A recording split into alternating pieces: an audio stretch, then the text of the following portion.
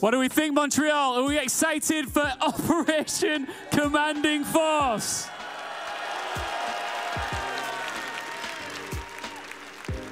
I want you to carry that momentum and that excitement forward, because we have now reached the point where we're about to throw you into our lower bracket final.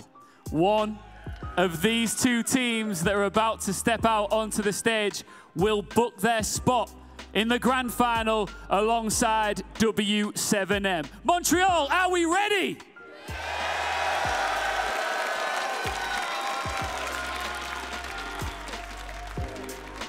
On a lower bracket run that is for the ages, on a mission to put their org's name back on top, ladies and gentlemen, it's G2!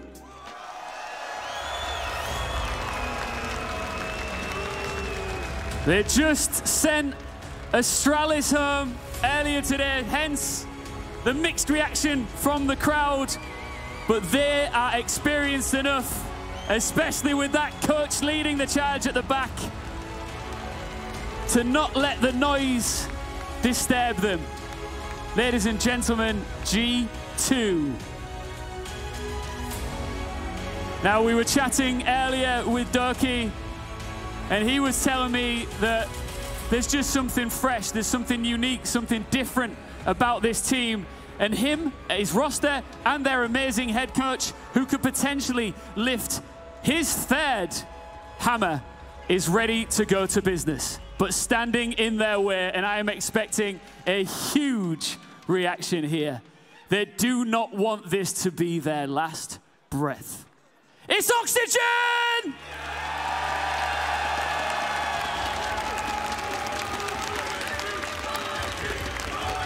As they make their way through the smoke after a hard-fought loss to W7M yesterday, they've regrouped, they've reset, and are gunning for a rematch in the grand final tomorrow. But to get there, and you can hear what it means to the crowd here, they're at the right side of the arena, that's for sure. It's about to get loud here at the iconic Place Bell. And to preview this lower bracket final, who is going to step into the grand final, Jackie? Who's it going to be? Thank you so much, Ian. Who's it going to be? Who is winning the lower bracket final? Are y'all excited? Oh my gosh, my heart sings every time I hear this crowd. They are just so excited, so full of energy. Dev, we got the EU-NA showdown again. Let's go. It's the last hope for North America versus the last hope for Europe. It doesn't get more iconic than this. Only one of these regions can meet Brazil in the grand final.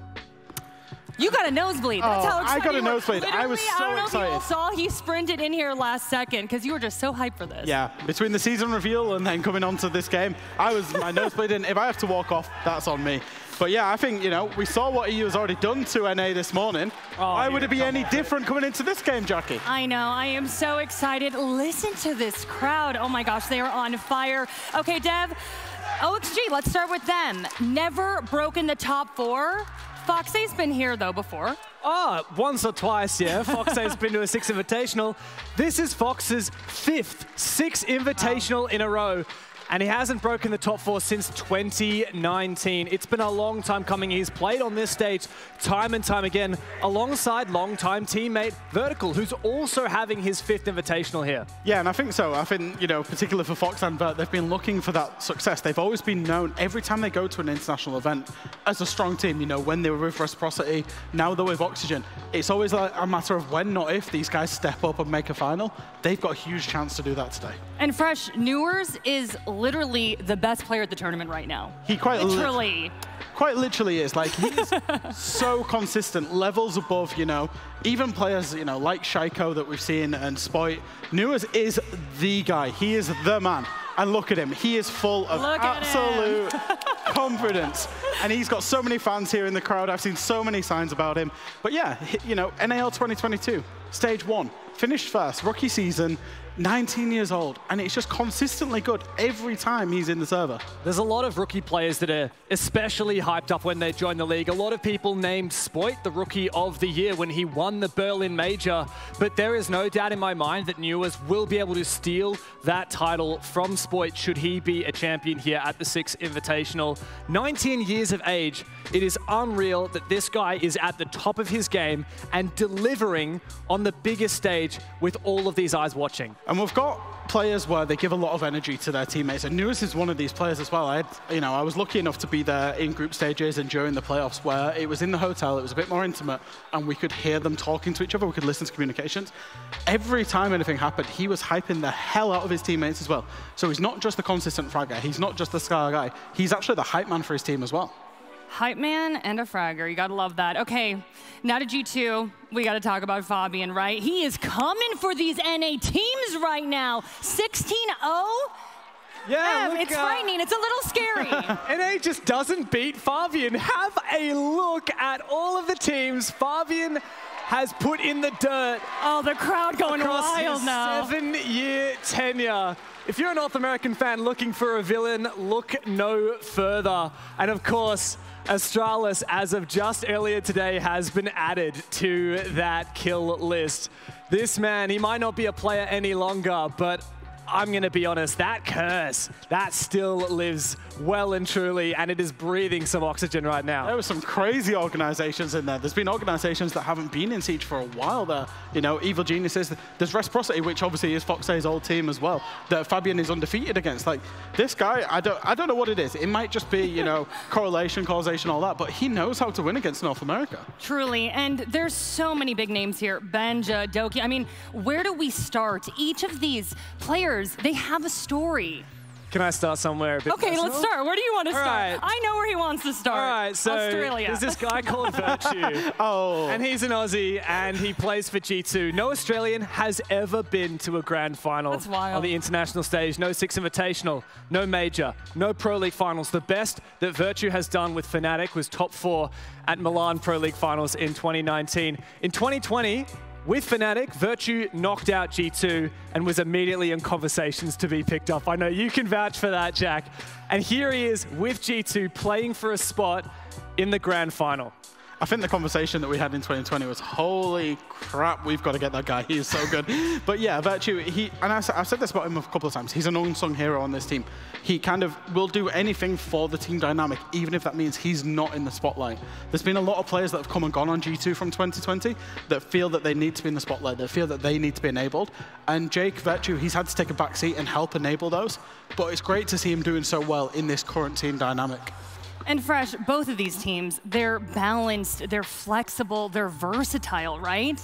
Well, both of them can prove there's more than one way to hit a nail into the wall. You can either hammer it or you can screwdriver it. They approach, and I think it's both to do with the roster changes and the role changes that they've made. Obviously, you know, the Sweater and the OXG changes, but then also the introduction of Benja on G2. Both of these teams have got so far in this tournament because they've figured out different ways to beat different teams.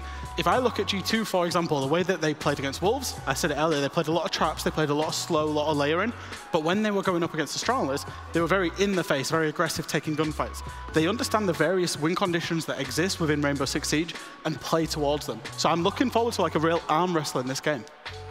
Yeah, honestly, I am very excited for what the chances are for this going to map 3. We didn't get one earlier today, and I was pretty disappointed. I know that G2 are extremely confident. In fact, I heard one of our colleagues mention to me that he passed Virtue from G2 in the hallway and said there is no way we're not winning this game. All right, well, we have some interviews with the team, so really quickly, roll the tape. Check it out. We don't really pay attention to too much unless it's group stage where we're like, maybe we shouldn't play this many maps or that. But now that we're in playoffs, we just go one by one, do our homework against the team that we're playing, and we'll see at grand finals, I guess. The main strength in G2 is that they are very aggressive and coordinated. They work together very well, and that's pretty obvious shown that they've gotten this far. My message to G2 is, we'll be playing you soon, and this is for Redeemer. We're going to approach this weekend just like any other day. We'll be playing until we stop playing. I'm not sure about Oxygen, to be honest. As a team, I think they're pretty weak. But I would say that they have like young players in the team compared to like Foxa, for example. Like, he's really experienced, so it's like a complete 50-50. That could maybe bite them in the back. Bring it on, Oxygen. We should have picked you guys instead of Wolves and you wouldn't be here right now. Oh my goodness, I have chills. We are getting so close to getting this series started. All right, you know what? Let's get into it. Let's get right to the map bans and information coming up on the screen any second now as our players get to their spots. But in the meantime, I mean, talk to me about the pressure that these teams are feeling right now. One team going home, one going to the grand final, Dev. There's a lot of pressure on these players, but let's also remember something that Doki mentioned. There's a lot of rookies here. Newers, he has played on a big stage before, his very first debut into Tier 1 of Siege. He made it to the Charlotte Major, but it's quite a different story to be here at the 6 Invitational with the crowd on your side. And the crowd is absolutely going to be cheering for Oxygen. I have no doubt about that. But with that hope comes pressure. Yeah. A pressure to deliver. Map bans up, y'all. Okay, Fresh, what you thinking here? So G2 are going to get rid of their 2 permabans this event. That is Border and Clubhouse. They did play Clubhouse once, but they're not liking either of those maps. Interestingly for me, the big question mark in my mind is, do Oxygen surrender the veto advantage that they've got? Oxygen generally had a bigger map pool, but that result yesterday they had on Theme Park was a big question mark. Will they ban it? They have banned it. That allows the map veto to hit. Now, Oxygen have picked Bank. It's a map that they like, but it's also a map that G2 love. G2 in turn have picked Skyscraper, a map that they love, that Oxygen like. And then we go through to the decider of Kafe. Now, this is a curious one, because OXG is quite a low preference for them this event, but Foxa has talked about improving their map pool to the point that they've got a 9-map pool. And for G2, Kafe was a permaban through stage 3, and is their #1 preference this event.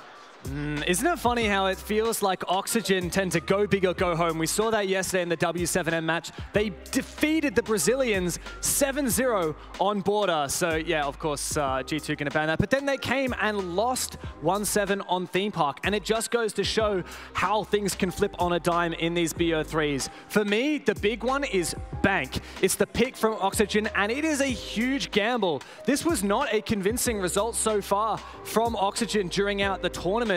They have not had the greatest results on this map. 50-50 win rate. They lost to BDS 7-3 and beat Astralis 7-3, whereas G2, they played this map a whole bunch. They've got a 3-1 record so far throughout the tournament, and they've beaten some huge teams. It's also been the unplayed map for G2 3 times throughout the tournament. So G2 highly preference Bank, and yet Oxygen pick it. I wonder if that's something to do with the fact that Wolves beat G2 quite convincingly yesterday on Bank, and I think maybe Oxygen have read into that and thought, hang on, if we can play to those same win conditions, this should be a fairly similar result. G2, obviously, like we said, they've had to prep for Astralis, so they wouldn't have been able to prep that much counter-analysis in terms of like Oxygen or the map bans or anything like that. They've just got to go into this feeling warm, feeling good, so Oxygen might have an in there. And in contrast, Oxygen knew that this morning they would have quite a bit of chill time. Yep. They would watch G2 and Astralis' game, and they would play whoever was the eventual winner. Not only that, they would have had all of last night to watch over that Wolves game, and I expect that the Oxygen support staff were absolutely looking at Bank from the get-go. They're saying, look, this is a strong map for G2, but we're going to counter-strat. We've got the time advantage. We've got the prep. We're going to counter their roam game, and that's what I'm hoping to see here on map 1. Okay, really fast predictions, go. I'm going to stick with G2. I'm going to stick with G2. I'll keep playing the villain for you all. You are the villain! You can all boo me, yeah. I just think G2 are in such a good run of form, and I think they've found that special balance that you get when a team is on a tournament run. Fresh the bad guy today. Okay, Dev. I feel like I won't get out of venue alive if I also go G2. And hey, the last time, Oxygen and G2 have never played, but the last time Foxa and Vert played against G2, they 7-0'd them in one of the maps. Oh, no. Back in 6 Invitational. Who won the series? Who won the series? I'm not going to give you that one. All I'm going to say is this is absolutely going to all 3 maps, and I reckon Oxygen's got what it takes to take down G2 on Bank. All right, thanks so much, gentlemen. Who wants this series to begin? I can't hear gosh, Happen Fluke, take it away. Thank you very much, Jackie. And yes, here we are, Happen Fluke for the lower bracket final. Oh, exciting. There's one more spot to be given away to the grand final, and we will decide together who is going to be that grand finalist. Those 10 players on the stage will be playing their hearts out to see if they can get a shot at lifting the hammer. Will Fabian remain the worst thing to happen to NA since, well, a lot of things? Will they finally be knocked off their high horse that no one rides as gallantly as the man himself? I don't know. That's really down to G2 at this point. We open up on Bank, the start of the series, and I don't know if that came through. I don't know if it did come through. Are we going to be leaking it to the entire audience? There it is. Nice some OXG chants. Threats of kissing each other. Yeah, definitely. That's C. Oh, there we go. Now we can read it. So the winner has to kiss the other team. That's how it goes, I guess. Turkey, Nook. Yeah, that sounds about right. They're still just talking about kissing each other. Shout out to Nathan, he's in the crowd. Shout out, Nathan. Cade is banned as well. Let's get one more going on for the last ban to come through on the fence. That's what I've missed. No. Valkyrie gone as well. There hasn't been a single Tachanka. No. Oh, I think everybody has learned from banning Tachanka on the big stage. Yeah, yeah. Locker's CCTV, and they talked about it on the desk very briefly there, is G2 can be good at this map, but they weren't recently, and that's the main thing. OXG, they've had time to look over that, to digest, and sure, OXG had 2 teams to potentially prepare for as well, but you're looking at it as they're very familiar with one of their opponents, they're very familiar with the interleague play against Astralis. That hasn't come together. No, it hasn't quite come together fully yet. Will not come together either. Lockers is the first side we will head to, and this side, of course, is for many teams the primary side you often see. Now, there is a big difference in win rate between G2's defenses here and Oxygen's. Oxygen is actually a 60% win rate on the Lockers on the bottom floor, which will give plenty of opportunity for G2 to get themselves in with a good lead in here, with a good first attack, because the stronghold is not really that strong for Oxygen. It's such a vague concept, isn't it? It's the one where you sort of go, how much prep have they done? How much prep do they still have to do? And did they really do what we thought they might have done? G2. The problem here, and the problem that seems to have struck them, is sometimes they get a little bit loose. They get a little bit lost in the hero plays. OXG, their run has been so solid because they have shut that down. From so many other teams, the sort of roaming routes, the way they've sashayed around the maps itself hasn't really squandered against the OXG backline, and it'll start up here. Newers, obviously, all eyes on, and he's jumped out already. Finds the swing onto Blur, quickly picked back up there with Alamau getting a second. Oh, Alamau even getting that, and Doki getting the second, and hey, we're on Bank. Welcome to it. Instantly starting off very explosive here as the G2 fans are starting to come through as well. Bit of a pre-fire near Foxay, needs to be careful. It's going to be hunted down slightly. G2 still very active on that top floor, but the thing is, you want to get a drone out on Foxay. However, he's soulless. It's going to be aimed for a jump out, but misses the catch. The fuser dropped outside. Foxay running out as well, knowing he probably will have escaped with his life. But how is Foxay going to be able to get back into the site? I mean, which option is he choosing? He's chosen the worst option. That's the one that they'll have the instant lock to. They got top square, they've got the top of the balcony. However, it's a lot of time that's been taken away. The diffuser, the kit, is on the far end of the world. They've got to try and get that back. They've got to focus themselves towards, oh wait, where's the site? It's on the bottom of the building. All the attention being paid to those windows, to outside, to whatever, is sort of a statement. OXG saying, you're not going to let up, you're not going to get comfortable, we're going to waste so much time, because time is a very precious resource on this site more than probably any other. It definitely is, but there is also the big point that G2 can leverage right now. They have a man advantage, and it is only 2 defenders left, so you don't really need to be fully clearing everything out. Dream, however, still out on the service stairs, is going to be able to provide a bit of an issue as he's playing out there with the shotgun, but also might allow Vertical to be isolated, because these hatches are opened up, the main stairs can be utilized. G2 might just collapse on Vertical and not give Dream an opportunity to try and take him down.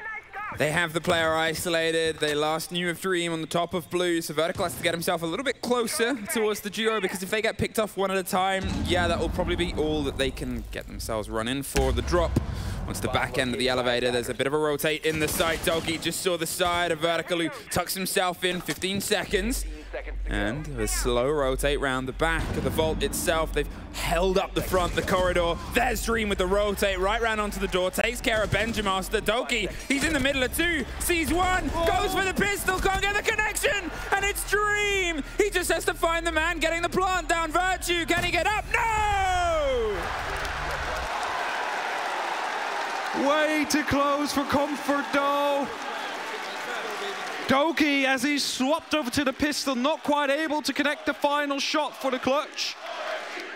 And Oxygen find themselves in the lead.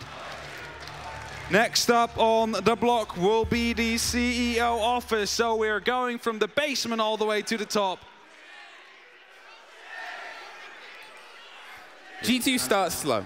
Yeah, they do start slow. And they've started slow. And that could be one of the things that OXG are looking towards punishing here. The pace, the double jump out, the sort of responsive, well, you want to be in the building, we have different ideas.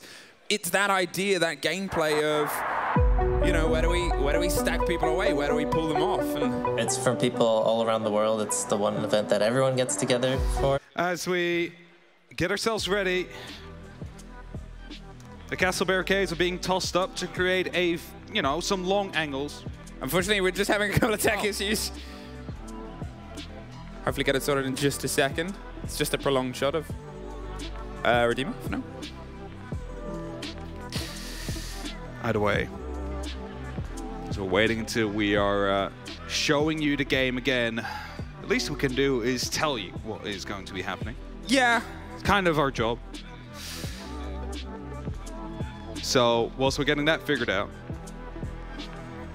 I'll just let you know that we are currently on CEO. We have the castle barricade set up for a long line of sight to the top of square that is being watched. Pressure is being set up as well from the sides of G2. Drones rolling through, trying to get information down. I believe the first player has just been found, but the kills haven't come through yet. We're sorry that this is a radio play right now. Yeah, we've got a radio cast. I promise you I'm begging to find out what is going on. Either way, we're going to have Oxygen at this moment dealing with Kanto, which is being opened up by G2 from the back. I believe an impact grenade just came through just to make sure that that wall stays closed. In the meantime, the pressure is coming in from the windows, though. Doki ready to toss him some Candelas might mean that the site will fall just momentarily. Yep.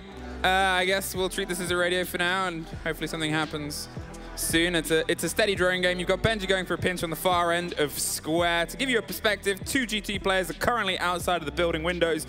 All of the OXG players have got themselves set up around the top floor, the lowest extension. They're playing themselves much closer to the fight. Kanto has been opened from some faraway pressure from Blur and Habana. Virtue's trying to beeline. They've just jumped in towards the site, and Virtue's got one with Doki getting a double.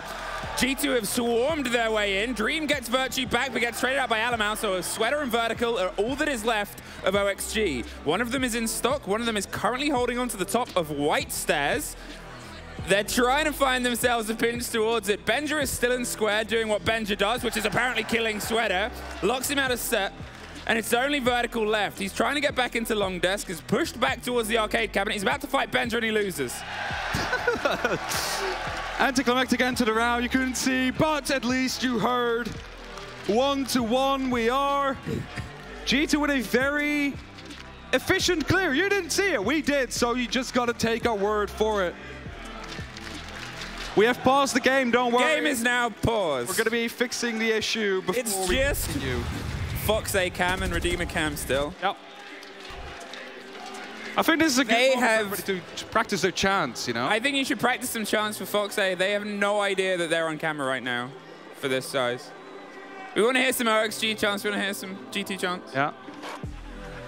There. Everyone give him a wave.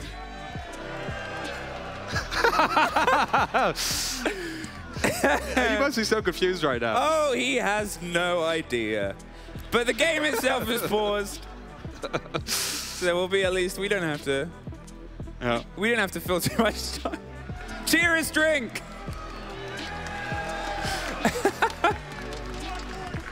One more drink. One more drink. One more drink. One more drink.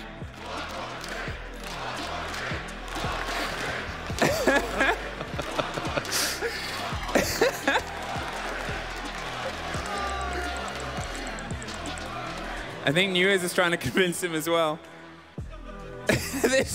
He's gonna watch this back later. Yeah!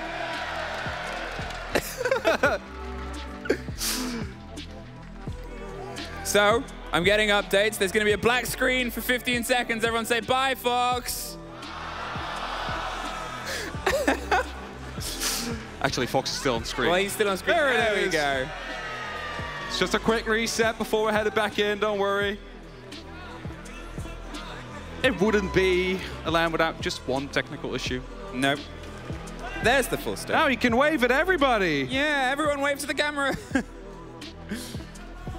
There it is. So we should hopefully be back in soon. The round, as far as I'm aware, will stand. So it was G2 round, was the second round. It was a take onto CEO on the top. It was a very sudden break-in, is the best way I can describe it. The Candelas came across from Doki at the same time.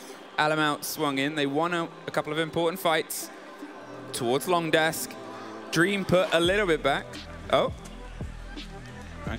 Just can't see Fox's. We'll see who wins. Do we know? Yeah!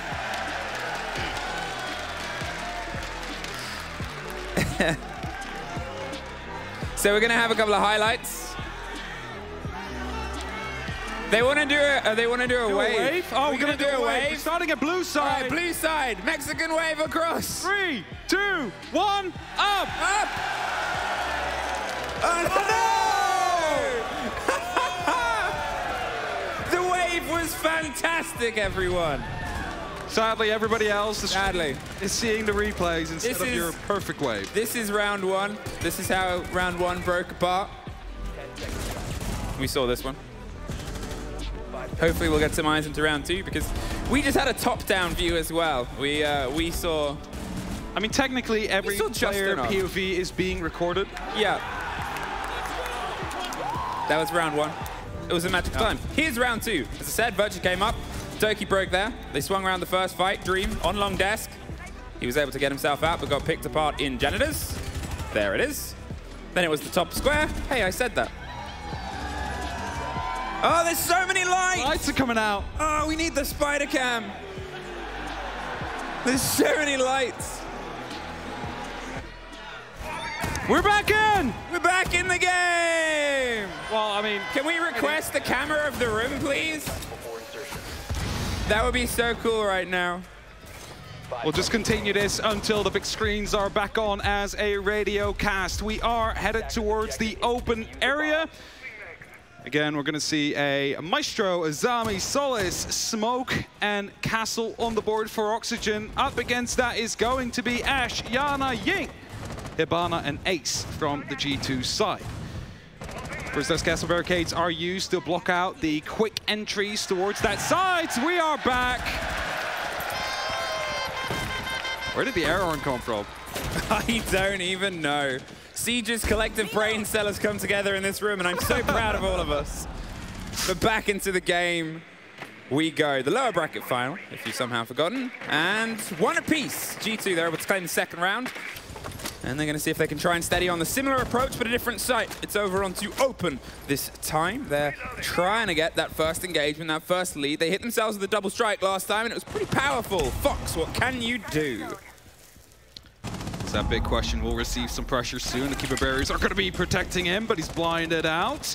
Elamau is going to be repelling in, using another instantly to follow up so they can go for the hunt. The pings are coming through. A grenade right into the elevator. Is it in time? Yes, it is. Doki finds Sweater. That's the top floor. Not completely clear yet. There's still another player they have to find with the name of Newers. He's receiving a bit of pressure from below from his friends to see if they can help him out vertically.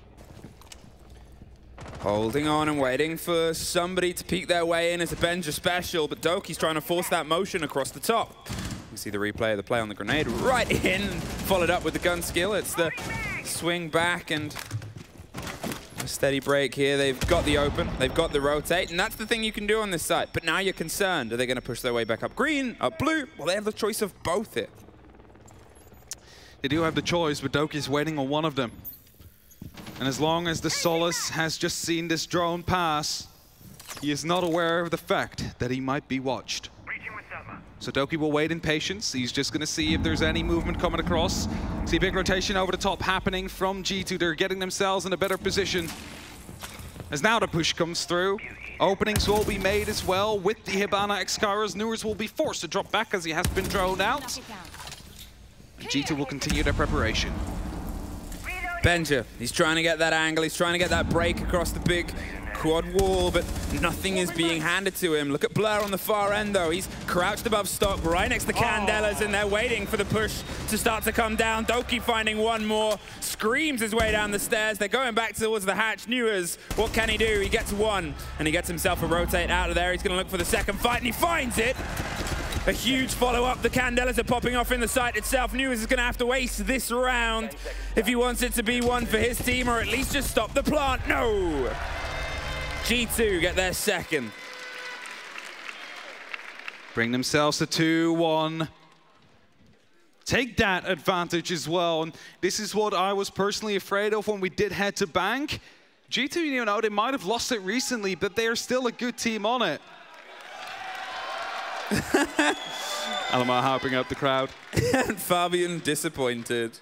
Well, is he disappointed? It's just a bit of a smirk on his face, isn't it? You see the grenade kill coming through? Oh, it wasn't really a grenade kill, but it would have picked it up if it wasn't the ARX first. A beautiful shot afterwards. And as G2 just cleaned up very consistently there, some of the issues that we saw the previous time they were here are not here yet. G2 is looking more composed, and that might be due to the fact that they have played the earlier game today. They are warmed up, they are ready, they've had that competition already.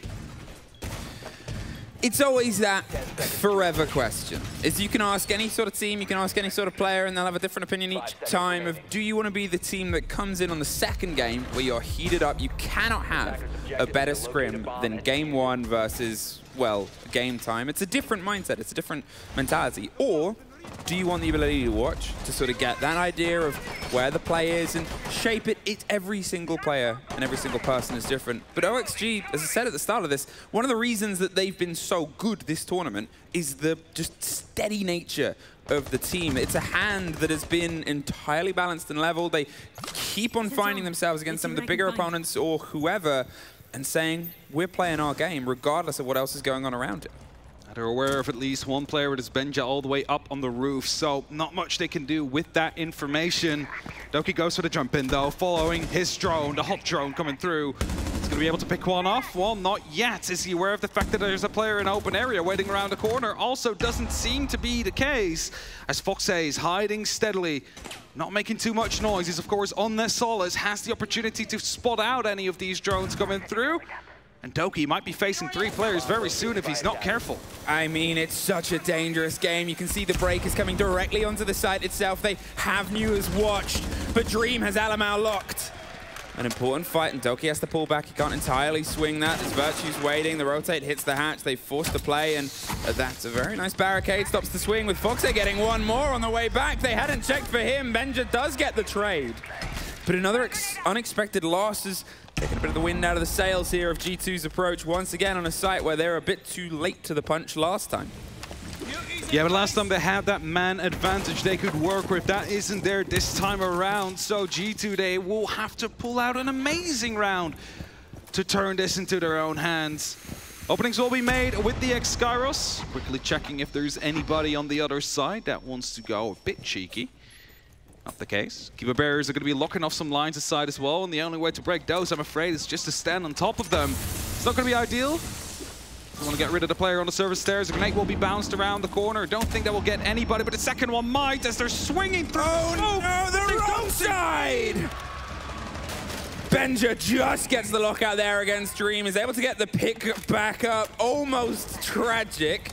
With Blur quickly swinging around to offer some support and, I don't know, maybe getting the kit planted. A bit of a close fight. They've got the fire and the Bulletproof is watching all of this. New as he still has 2 impacts. They still have some danger they can do from range, and Sweater still has a C4 as well, and you're looking at not much time left. How do you do this? They know exactly when you're going for the plant, the bait. You're waiting for fire to pass anyway. We just heard the C4 rip. Virtue's going to have to try and drop the fight and take it. Cannot. Benja gets one. The C4 gets the lockout. And OXG find themselves 2 apiece. Timeout requested now by Fabian. He's going to be having a talk about what has just happened and how they should be able to approach these next 2 rounds to at least secure themselves a 4-2 split. Of course, it was difficult losing those 2 players initially for the side of G2. You find yourself on such a big disadvantage early on. And as you mentioned, they still need to go downstairs. They still need to clear out the service stairs. There's so much still left to do that there was just not enough time. Hence the timeout. Slow it down, just to bring it back together. I mean, it's twice in a row it's been that side. Twice in a row they've struggled breaking it across, and a 4-2 attack in half isn't too uncommon. A 3-3 split as well. It's bank. It can work well for good attack teams. There's just something that isn't quite connecting right now, and they want to make sure that they can sort of take themselves over the line. You have to remember that this is where it was opted to be brought. The fight is what OXG wanted here. Yep. Statistically speaking, over the 6 Invitational, bank has been 52%. Just Virtue. No, Virtue's an operator now. Oh, Virtue's. But it has been 52% defense-sided over all the rounds played, which means that a 3-3 split is considered good. You know, I mean, that's common at that point. Yep. So that's why G2 probably are aiming for that 4-2 split, just to give themselves the extra edge over that second half on their opponent's map pick, so they can just feel a little bit more comfortable going into that second half. Either way, we are back to the round that you have not seen before. Pretty similar lineup that is being brought, a pretty similar kind of setup that is being shown here from Oxygen. And then that big question will become, what are they going to do to make sure that G2 is not going to be able to go for as clean as a take as they were able to find before? Because back then it started off with Virtue sneaking through the lobby, up the spiral stairs, taking that first kill. From there on, they just exploded over them. And Oxygen had nothing left to say. We move on, and we move back in now to the post-team talk conversation. This rest of the run will be here, and G2, I pointed it out, they sometimes start a bit cautious, a bit slow. There's a slightly different approach. We can almost use comparisons to the round that unfortunately was lost to the effects of time, and you weren't able to see it. Slightly different approach here. More attention is being paid slightly further towards lobby. There's still a couple of players on the windows, but they want to take Newers out first. They want to try and drive the fight instead of going directly onto the windows and breaking themselves in onto the site itself. They knew that that was probably not going to work twice. Fox, it's close to the fire, has to catch on at least a grenade. They seem to have some idea. The C4 won't get anybody, though. It has turned into the hottest property around. Always need to be a bit careful of those grenades coming through. Luckily, there is those magnets as utility. Foxa runs across. Might be eyeing up for a run out here. 2 players on that window. Stun is going to get caught by the magnet as well, which means you do not actually get the proximity. You don't know if someone is going to be close. Foxa, of course, did get stunned, but tosses out a second magnet, which is active already, and that means there's still 2 protecting him. Started the pressure, the break, and there's Fox suffering the double impact, but the survival is the worrying bit. They have the ping on the player and the impression that they're still there. There's Benja. The nade game, he is connected so well. Vert, what are you going to do? Well, the first fight is maybe on the top there. They know that you're there, though, and that means the jump out cannot come, and you can't even escape. Benja gets his second for the round. The player who in a series earlier on today, when you needed him the most, got more kills than how old he is. And he's starting to see if he can do even better than that. Newers, he's under a big bout of pressure here, trying to keep himself together. The swing and the rotates coming around underneath from Sweater. He took out one that was up on the rappel to the Yingon as well, a crucial factor for an execute. But Benja's coming around the corner as Newers finds one more. Sweater might be coming up in the back of him, so they need to be very careful now. He's going to find himself kind of stuck in between as Dream strikes him down, leaves G2 in a 2v3, even though they had the advantage. Blur strikes back, comes up on the main stairs, hopes to find one more, spraying a lot through the wall, but won't quite connect. Blur and Virtue, the support line structure that has really started to turn up for G2 these past couple of days. They're all that's left is trying to see if they can get this round, but look at the time. Only 20 seconds left on the clock. And a solace against them, so if a plan goes through, you need to be very certain of the fact you can get it down. I mean, can they be? There's not really anywhere that's safe from this point. The Solace, hello, how you doing? Not very well. Virtue all that's left. He cannot get to the kit, he can't get the fight, and Oxygen, they get a third round. They retake the lead after having it lost to them in round 2. They got their 3 rounds. They got their 50%. Now they need to try and get one more to achieve the same that was able to be achieved, or wanted to be achieved by G2. It's unfortunate, I think, here from G2. It is. They're being punished from time to place. It's after the timeout as well. It's man advantages they're throwing away. It should be a little bit more controlled. It should be a little bit more coordinated. Obviously, a Solus going under in a 2 versus 2 is a nightmare with 10 seconds left. Not even Pengu knows how to get that out. Yeah, I think he needs to update his boot camp in that matter. How do you deal with a Solus? There's 20 seconds on the clock. We're headed back towards the open area, back towards that first floor. Let's see if there's any big changes. Well, we do not see a castle this time. It is going to be an Azami played. It's going to be the architect of the team to make sure they slow them down just enough. Now, this was also a very clean and consistent take from G2, where they managed to find the first pick and then just completely snowballed the rest of the defense. And we've just seen Oxygen counter that on CEO. Can they do it again on that different side for the 4-2 split? G2, you know, 4-2, we talked about it. We talk about 3-3, and we talk about how that's still kind of standard. You don't want to be on the back foot going in on the opposite end. It wasn't, you know, the sort of best performance from them. There's no two ways about that. Last time they were on bank, there's weaknesses that are being exploited here by OXG, but G2 have obviously come in with a sharpness. It's just not quite getting them over the line. Foxy gets out of there before the pressure gets a little bit too hot. It was across all the windows. The late last-second keeper barricade is just going to draw more time away from them. It's been a long day for G2, and keeper barricades just make it that little bit longer. Yeah, as utility, you're going to have to either play around or destroy, or just take out the Azami. Now, Newers did take a little bit of damage, but nothing lethal. A good way to deal with any future keeper barriers. Kanto is going to be receiving a little bit of pressure, not the player, but the spot as the wall gets opened up. It's going to give a clean line of sight all the way through, which is going to be making it so much harder for players to rotate if they are up on that top floor.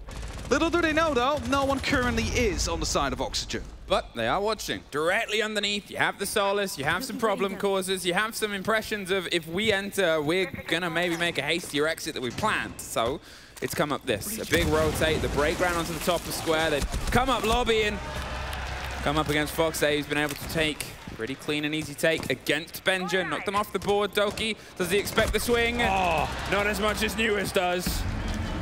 Newers knew he was there, took him out.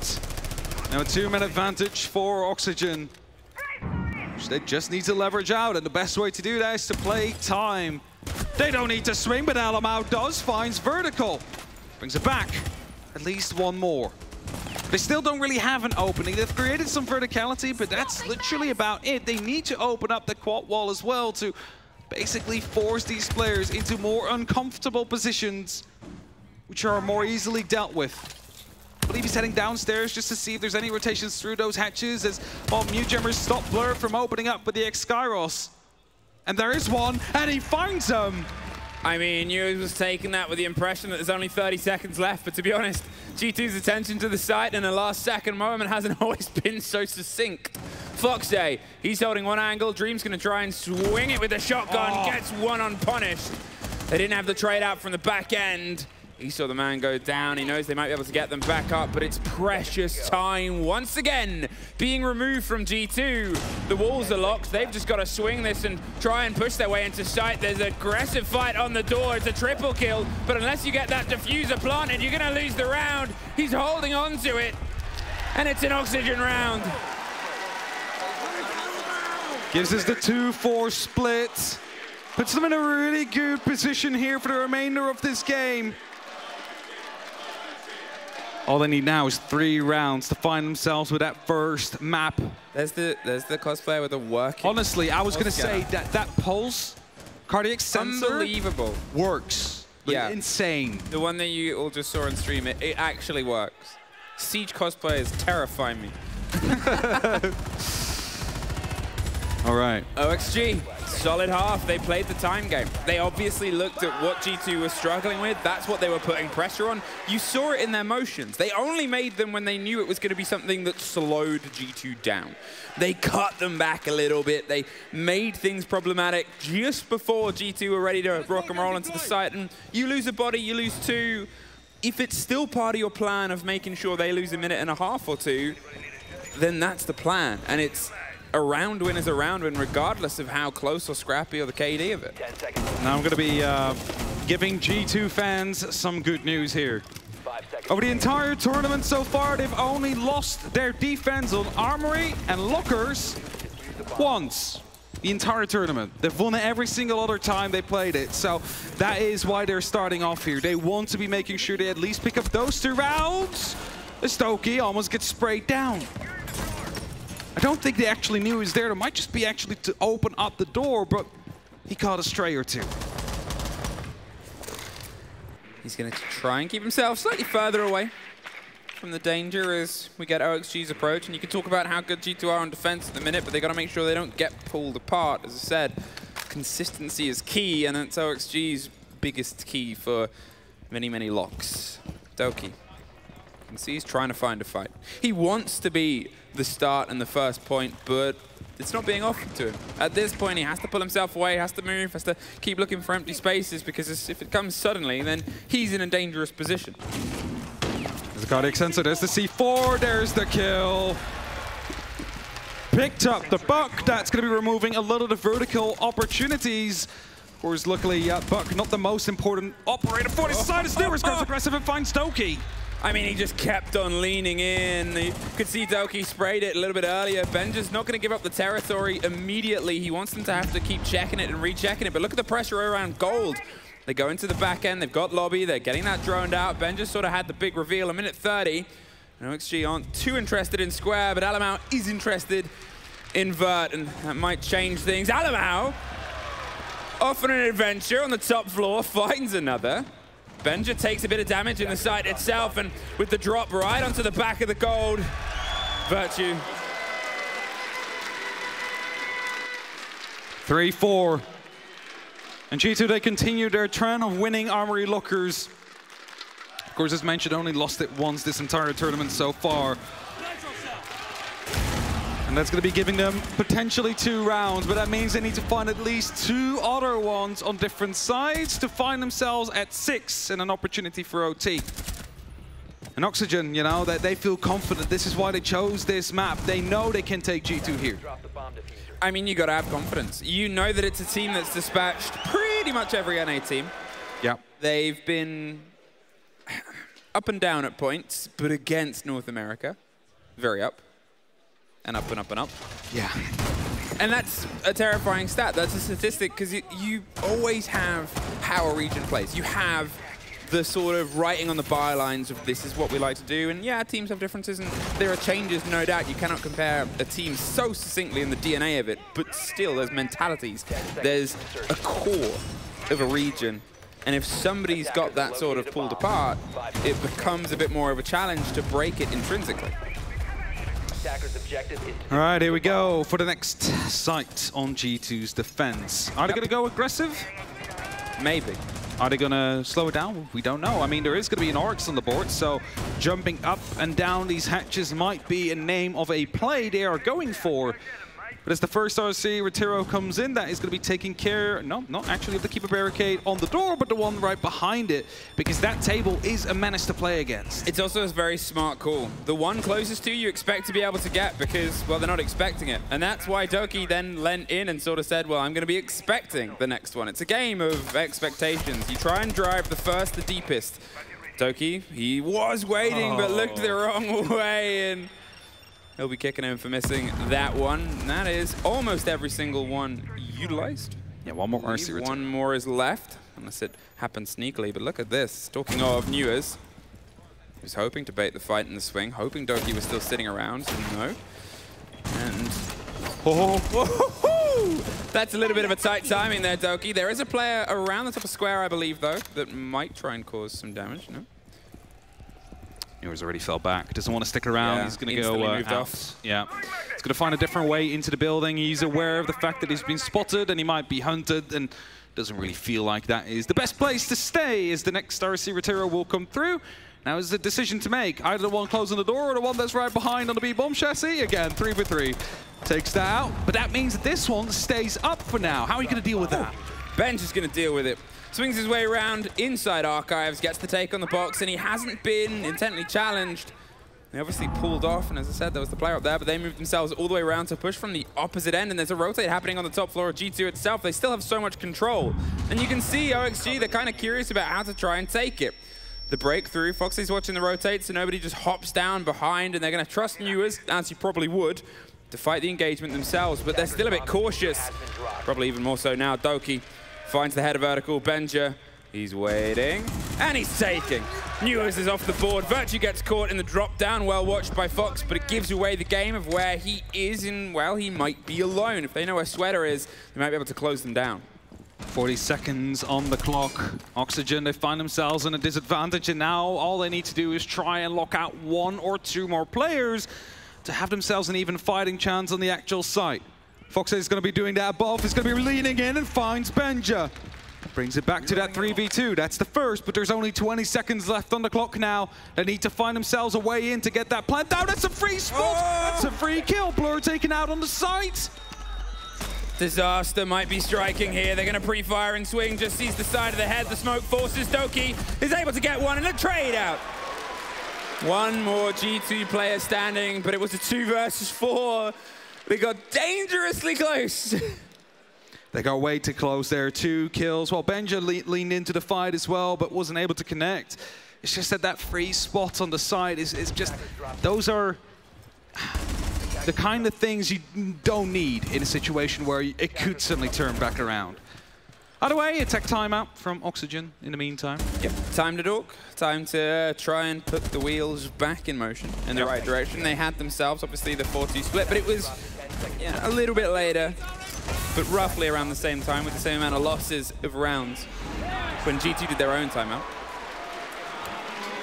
Yep, 2 rounds lost in a row. Time to call that timeout. It's about to be ending. We're about to get back underway. Oxygen have had their opportunity to... Cool hammer. It's a cool hammer. You know the nickname?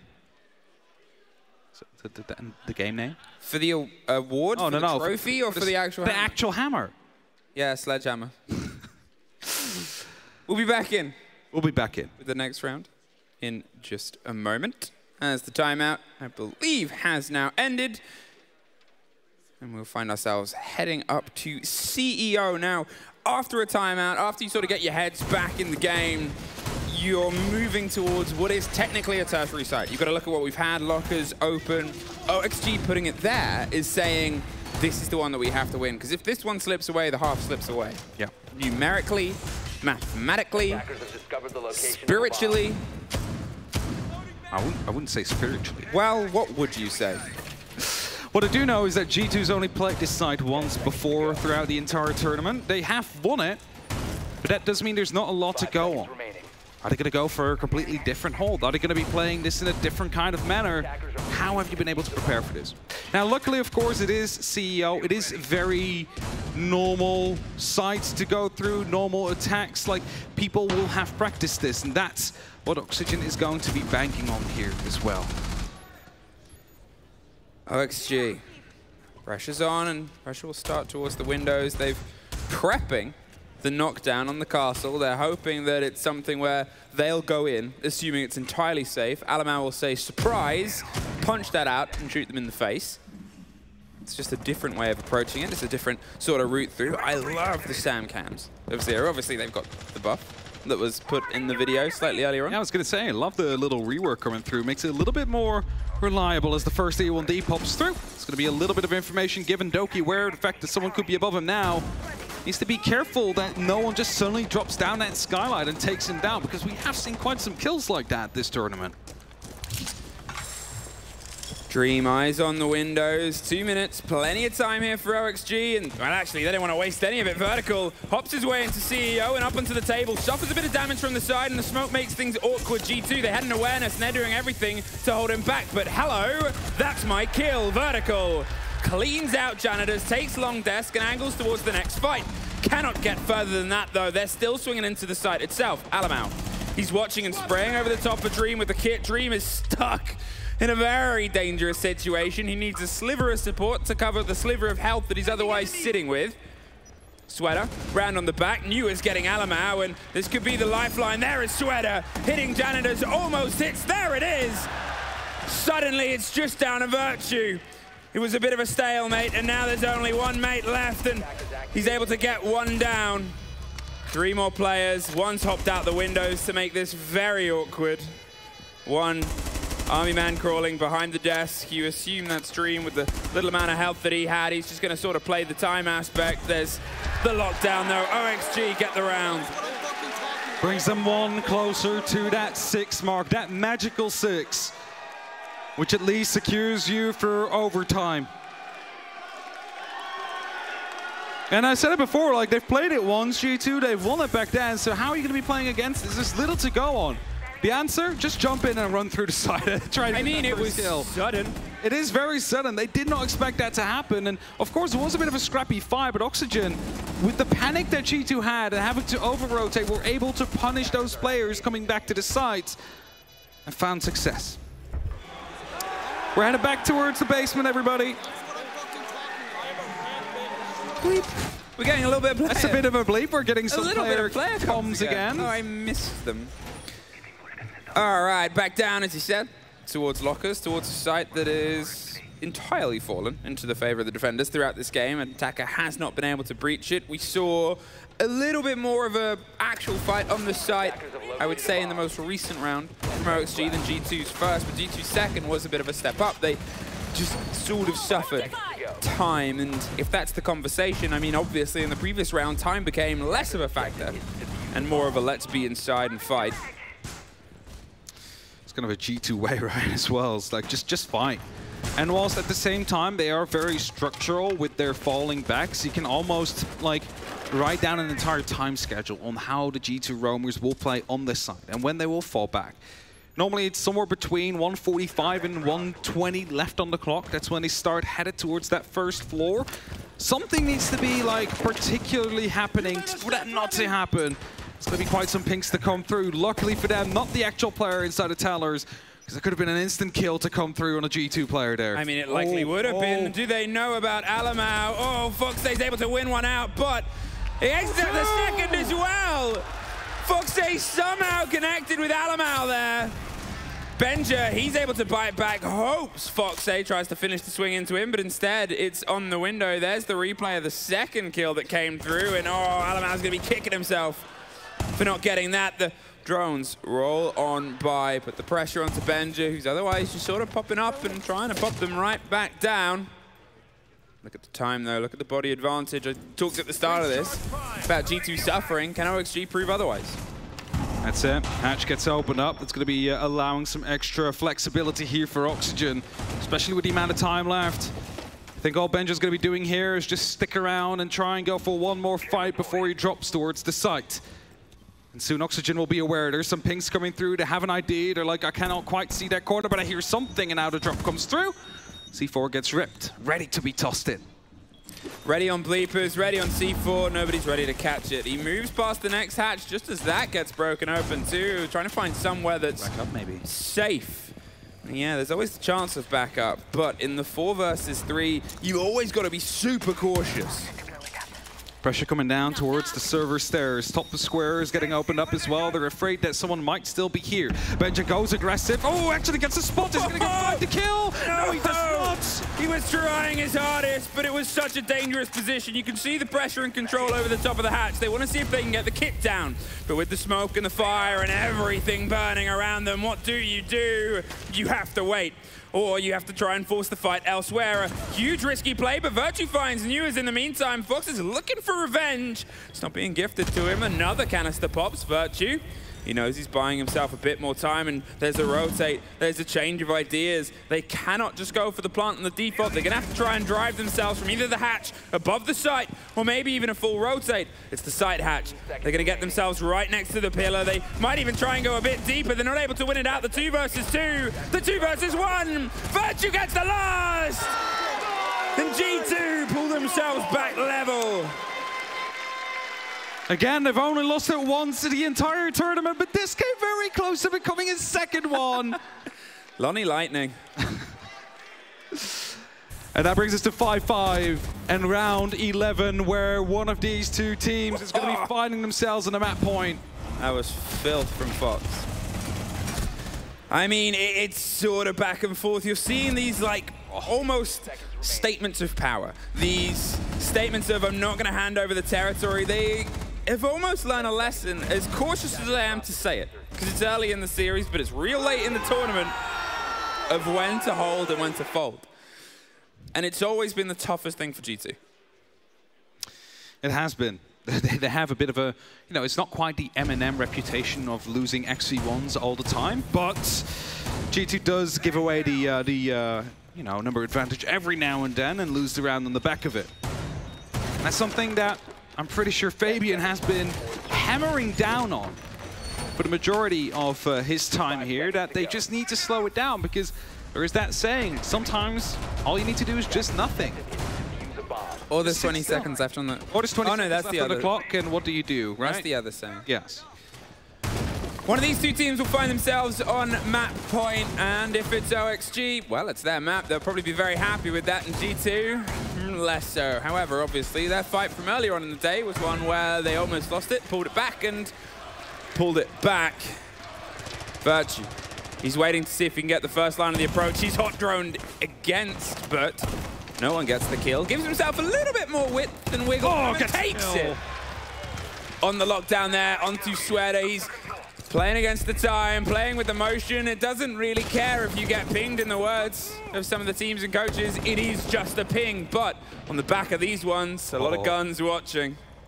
Ready for that jump out. Virtue just needs to stay patient, but these drones are giving away the spots. You can see the shadow on the desk. He's running past there with a Ramadash.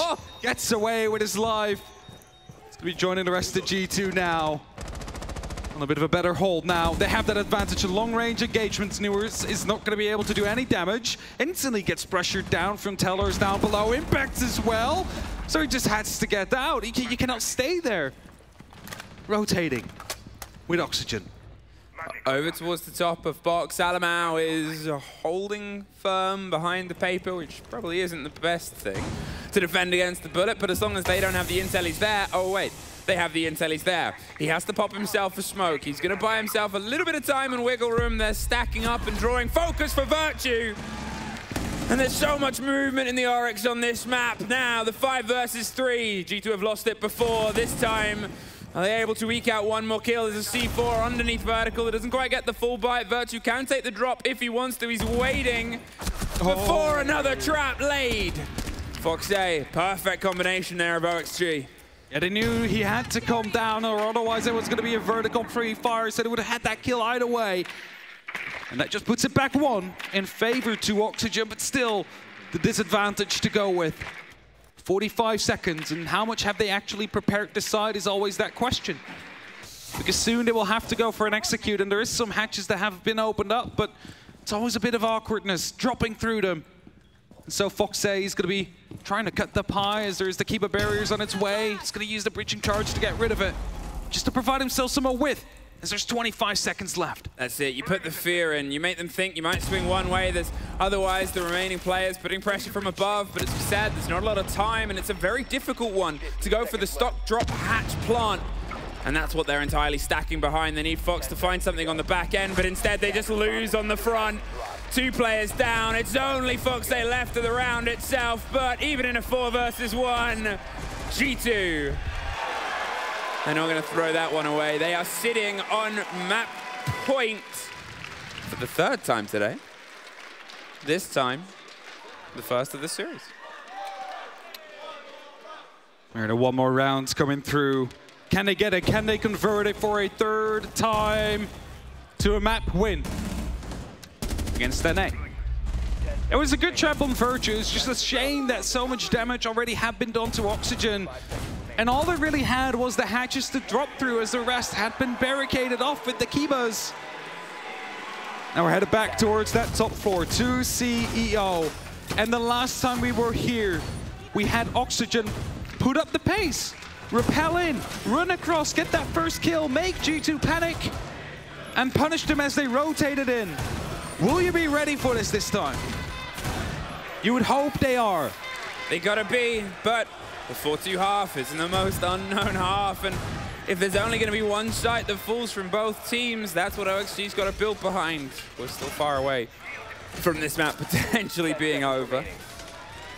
Down to OXG now, before they find themselves on G2's Skyscraper, a map that they've very much enjoyed playing throughout this tournament, or potentially a Kafe.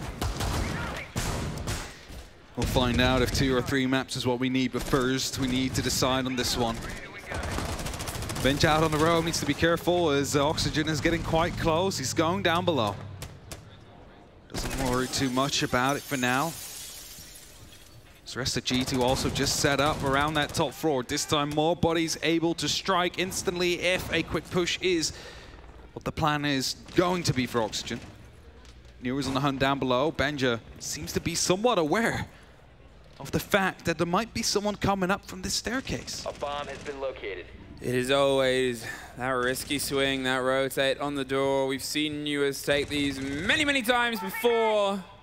The bench has actually drifted away. If he's gone unchecked, that could buy him a bit more safety, but the drone game has been pretty good, pretty succinct. They obviously have utilized things like the SAM cams this time. Instead, they want a bit more of a direct force, and G2 can only wait. Pressure on the windows.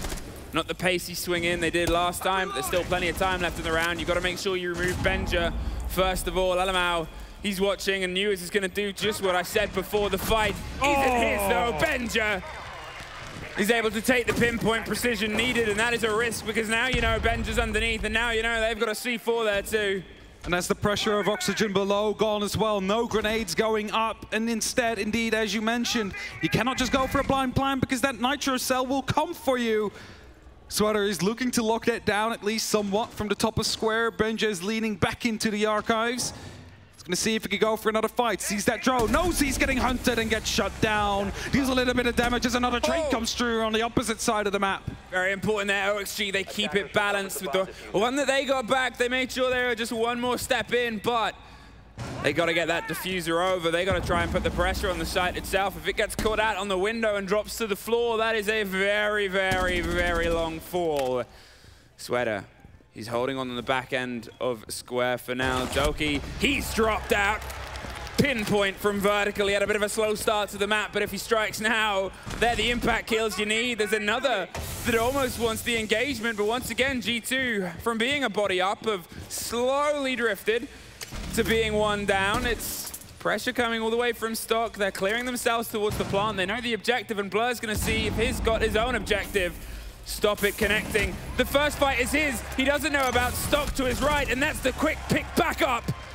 And Alamau, all that's left inside the site. The 2 versus 1. The C4 cannot stop the catch. They're spraying too high. They're fighting too low. And OXG got that 1 more round, and we potentially have 3. Best of 3 in rounds now. We needed at least 12. G2 will be starting off on the attack. And the 4-2 splits have been prevalent for the defense, which means that Oxygen do theoretically have the advantage for this map, as they're headed down towards the lockers first. It's always these moments with G2. You can never really truly escape OT fights with these teams, and that's the steady on. Will the fact that we're leading in on defense, as we said before, Lockers, this site has been flawless from defenders. Nobody this game has been able to crack this. No one's been able to put the pressure on. There were moments where you think G2 should have, but that man advantage thing is perpetually a problem for them, and they just can't seem to solve. If they were able to solve that, it would be probably like one of the most scary teams in the world, just like W7M. I mean, they are already top 3. I was going to say, let's be fair. But that will make them even more scary. They're rubbish. You know, that's not at all it. But that would just make them a lot more scary. If they can like convert every single opening kill, you don't want to play against that. Now they at least bleed. They do. But both these teams want to fight W7M in the final. And they want to make them bleed, probably more than anything. Fox A is close to the fire. And he's in a position here where the spray's coming down from underneath. They don't expect the jump out. They don't expect the watch currently. It's a Solis. And what the Solis might do is see if anybody's on their cams on the window before they make the movement. But they're not entirely sure about it. They think there might be some pressure coming from elsewhere. They know it is. They see the drone, and instead of risking it, why? It was successful in the very first round, but this is the very maybe last. Yeah, in that very first round, we had that 2 jump out gameplay from Oxygen, but in the end, G2 came out with a numbers advantage, which they weren't able to convert. Now they need to try and find it again. Doki descending the main stairs, or at least he thought of doing that, but first he's going to send his drone in. And just preparing himself, instantly dropping through. They're wanting to get some pace down on the actual side. 1:40 left on the clock. It is plenty of time to do your preparative work. That's exactly what they are doing here, creating rotations as well. And I believe some X-Kairos just got shot out there. Yeah. It's soft. They were playing against the X-Kairos. I mean, you shouldn't truly run out, especially when you've got Blur on the role of the Thermite as well. Slightly different approach here from G2 in that they're going to focus themselves onto Blue first. Seemingly, the stuns, the bounce, the grenades, you know you got to move away from the shield. Can they get the catch on the back end? But Fox A, he wanted to watch, and he's caught in the fire! G2 swing their way through, and they've pincered the person in blue. They're able to get the swing and the take. They take a lot of damage in the meantime. They were watching the hatch as well above the site, making sure that nobody rotated around to give some support. It's locked in, and they're locked out. The Aussie gets a triple, but he's kind of hungry for more. Seabag in the bulletproof camera there is letting them know we're coming for you, Oxygen. This might be the last time you win the Lockers. But they're ready for it. There's still C4s, there's still fire on the board, and 40 seconds left away. Grenades are being rolled in to get rid of that utility. Sweater is being pushed back as C4 gets tossed out. Will it find anybody? No, as it gets destroyed. Smokes are blocking lines aside. He needs to go aggressive now. He needs to go for the swing to stop them from trying to get that plant down. They're holding so patiently, but you can't really be patient when they're entirely swimming around you. They don't want to give themselves to the fight, but the fight comes to them. It has to be an ace for vertical. They're going for the plant, but they get the man. G2, once again, one step and one round away from taking map number 1. And I can bet they are going to Lockers themselves as well. Of course, they got close there before. But again, it is just a side that is almost so perfect for them. But what a take this was, by the way. Just first of all, that fire, putting the opponents on fire themselves, and locking off those 2 players. That was a very hard advantage to throw away for G2, and they did not. I mean, if they threw that away, we would have a bigger problem. When they play like they're a unit, when they play like they're a team and not 5 individual players, they are one of the scariest teams in this game. We talked about it yesterday, watching them with Dez, and you see it from them that if they're sort of corralled and shepherded towards an idea, G2's collective IQ gets them over the line. Unfortunately, it takes a lot to keep them on the rails at times. Chance. Arena. Fill the arena. But OXG, I mean, they were 1 round away before. They're more than able, more than likely to pull this one back. Lockers has had close moments for them. There's been moments of growth. There's been moments where they're getting more and more dangerous, more and more interested in the angles, the ideas. That's it. They were close before, but then G2 able to turn it back around. If the entry kill is this time being preserved though, G2 managed to play it slow and take as much time as they can. Oxygen is going to have a way harder time than they did in the previous round when they were trying to attack the lockers. Now, still some entry denial devices are being set up. A lot of the hatches actually have been opened up by G2. Might be wondering as of why, but that could be just to send C4s back up or just to have rotations out as Virtue gets the first on the dirt tunnel. G2 with a start, and it is a big player from the last few rounds gone.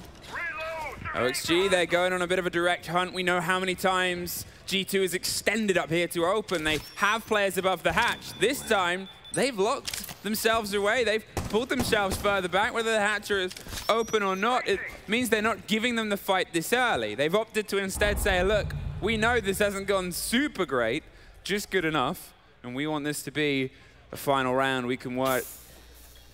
There's a bit of a hold. Benja. Well, he's not even going to get the fight yet. Yeah, the barbed wire got punched. They knew someone was coming from there. So what you do, you hold the angle, you get the smoke and just buy yourself some time because they don't want to stick around on servers. They don't want to have the same happen against them as what they did to Oxygen. And as Oxygen is getting themselves together near servers, they are going to be opening up that wall. They're going to be trying to get rid of as much of the fire that could possibly be there. And, of course, those serial laser gates, because they need to get that plant down at some point. There's just so much utility still left. 3 C4s. There is going to be smoke canisters left. You need to go for kills and execute on the default A side is not going to stick. That's what they're trying to work out right now, but they're at least getting a lot of the work done earlier on Dream. He waits, he wants to plant, and he's got to try and bait some of this. There's the last canister gone, the fire pops its way around. Alamau with the pulse will have the heartbeat read on anything that is trying to matter, so Foxay is going to matter on the back end. Benja blows him out of the vault this time. There's Sweater getting one back, and Dream swings wide, removes the gold hold. They lose the pulse, they lose a C4 not used, but Blur wins one on the back end with a heavy hitting DMR. It's a rotate over the top. They've got the split push. Newers has to go massive as he has throughout this whole tournament. It's not over until it's done. Newers on the plant. G2 swarms. There's one. He goes back on the plant. There's only a pocket full of seconds. He looks for the next fight. The C4 gets removed. We cannot get it. G2 do. And map 1 is theirs. They will again take lockers. It was indeed a hard-fought victory. And a lot of relief on their faces as well. You see it on the cameras. That's one leg into the grand finals. That's one step closer to the hammer. And Fabian, he's thirsty for his third hammer, but he's the biggest tool of all. We'll see OXG, can they try and bring themselves back? They have been so good throughout this tournament. They were obviously runners across the upper bracket. This is their first game down here. We'll throw to a quick break before we're back with our analysts.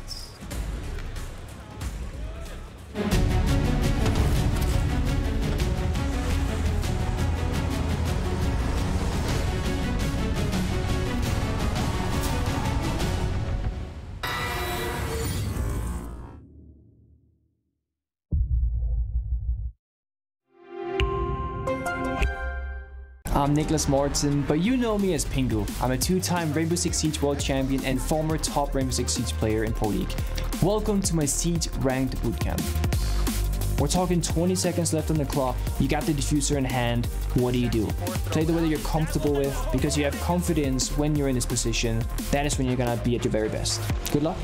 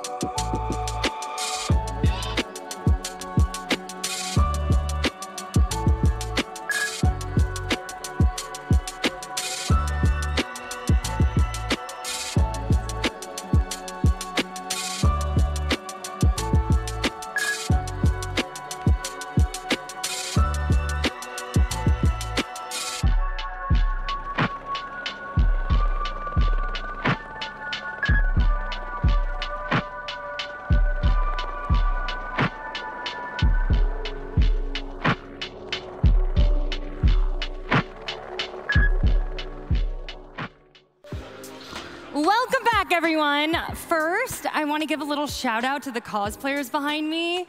They gave us these little treats, and that was really sweet. So y'all are amazing. And talking about amazing, how was that series, everyone? I love this crowd. I really cannot get enough. But okay, let's get right into this. And Dev, we got to talk about this map pick, right? It was definitely a strategic choice here, undoubtedly. Yeah, look, I always thought it was going to be a risk for OXG going to Bank. We talked about it in the pre-match. Oxygen know that G2 are very good at this map and have won it 3 times so far in the tournament. But Oxygen, they clearly went in with some counter strats in mind. And we did have a nice couple of hot tricks and ideas to try and get an advantage in the first round. Fox are using Solus to do some jump outs, the Flores to clear some Azami kitchen setups that they clearly already knew about, and Zero Cams to cover roams and flanks. And yet, what do we still see happening? Successful roams and flanks from G2, successful power positions established by things like the Azamis from G2, and consistently opening kills traded back. I think when I was in teams, it was always a very dangerous game that you played when you picked a team's good, like a good map for a team into them with a specific counter strat in mind, because it has to work. If it doesn't, you don't really have any other option, basically. Now, obviously for OXG, it did. They got it to overtime, but for a couple of rounds going the other, you know, a different way, that's an OXG map. But what I will say is it was a risk, it was a calculated risk, but ultimately it was a risk that did not pay off by picking into Bank. Fresh, I gotta be real. G2 was slow in attack. That hurt them. Oxygen was ready for them. Yeah, I think so, and I think this was part of the counter-analysis. If you look at the rounds that OXG won, particularly rounds 4, 5, and 6, where they were playing the win condition to try and bait G2 into the plan, and then playing, you know, we saw the Solace from below, we saw the C4s on the lockers, and on the open area, we saw G2 still 2 people alive when the round had ended. I think OXG had a really good plan for their defense. It was just their attacks that came a little bit unstuck. They themselves then became slow, very, very slow in a lot of the rounds, and G2 were just waiting for them. The rounds that they did go fast in and they brought the pace up, they actually caught G2 off. So, you know, it was a real mixed bag of tricks from OXG. And if you want to talk about the rounds being slow, there's actually 3 rounds in that game of the 14 that we played that ended on the timer, which is actually really uncommon. Usually there's something going wrong. Usually there's a plant denial or something akin to that that's happening if that's what's gone wrong. And I think it really leaned into the play style of these teams. Both of them had this get aggressive early and defensive late mentality. So in early round, you've got these extended roams, you've got castle setups, playmaking from Solus, Pulse. Alamau had a great round on the Pulse, by the way. And then in the late round, you're relying on things like the Goyo, the Smoke, and the Azami setups to try and lock in your defense and try and whittle down the timer so the attack gets desperate. Yeah, Dev, you know, Virtue's up on the screen right now. Virtue's ears were burning. You were hyping him up. Oh, yeah. On the top of the leaderboard right now. Which is not a place he's used to being. I mean, this is the second bottom-rated player on G2 throughout the tournament and one of the oldest guys in the tournament at the age of 28. He's meant to be the leader, not the fragger, but every kill he got this game was impactful. One of the noises coming out of the G2 camp, and they keep consistently saying it to me, is Virtue is the best fragger in our team. Now, he's not on frag-oriented roles, so we don't necessarily see it in stats. But I also think he's one of the smartest smartest players in the team. It was just in the highlights package just then, and it was the first round of overtime, attacking the lockers. No attacking team had won it yet, and what does Virtue do? Takes the initiative in his own hand, and he drops the server hatch, and he manages to get a free piece. He gets the guy, Foxe, that was covering the server stairs player, kills the server stairs player, but the third kill out of that was the most impressive for me, where he was waiting for the player to push through the site, anticipated it, and killed the Azami as well. And what's more than that, Virtue is not just great at his role and fulfilling his smoke Hibana prerequisites, but on top of that, yeah, he's top fragging. And he's got 4 opening kills and 0 opening deaths. When you play an operator like the Hibana, when you're on that smoke roll, if you're the first one to die, that is a massive detriment to to your entire team's chances of winning that round. So if you're getting into those opening engagements, you better hope you don't miss, and he doesn't. Okay, let's talk about map 2. How are we feeling about this now? Oh, this is hesitant to me. I mean, that was a barn burner. It was a nail biter. It was. I mean, I feel great, Jackie, but I'm not in the server trying to fight for survival in a $3 million tournament. Right. And Oxygen are, and they have just lost their own map pick. To me, Jackie, that's actually really scary. Next up, I mean, we're going to Skyscraper, which is a fantastic map to G2. They're on a 3-game winning streak. On the flip side, Oxygen have only played it once, and they 8-7. They got a 15-round narrow victory against M&M. So this, to me, just feels G2-sided. Yeah, I would have to agree with this. Genuinely, is like, it's not often that I will just quote stats straight off the bat, but if I look at G2's defenses, it's a 78% defense win rate for G2 in this tournament on this map. That is incredible. But backing that up, they're also hitting 50-50 on their attacks. So a 3-3 attack split as well as an absolute, 5-1 pretty much as a usual defense split. They seem impenetrable on this map. It is their map choice for a reason. So I would have to back G2, because Skyscraper for the longest time was known as one of G2's ultimate favorite maps. And in contrast, on the Oxygen side, it's actually a 50-50 win rate on both sides. So you can clearly see that G2 have a little bit more going on their defense. And for me, Oxygen really need to be able to hack that, be able to make pace. We've talked a lot about operator bans. Now, there are some massively powerful operators that can manipulate Skyscraper. When Thatch is in, it really can be a headache. When Kaid is in, it can be a headache. But to be honest, we're probably not going to be playing a game of Wall Denial. This is going to be about the Azami, right? Well, I think this is the really curious thing about how Skyscraper, just across this tournament, has played out, is either teams have gone for one of two for options. They've gone for the bans focus towards keeping walls open, which has been, your bandits, your Kaid. We've seen a lot of bandit Kaid Thatcher bans when Skyscraper's been played. What that does is it allows the attackers to open walls and create pressure, but that Holy Trident is therefore back for the defenders. Or you ban the Solace or the Azami or the Valkyrie, but then good luck getting any of the walls open. So it's really curious to see which way these two teams are going to ban it out. Okay, we are ready for map 2.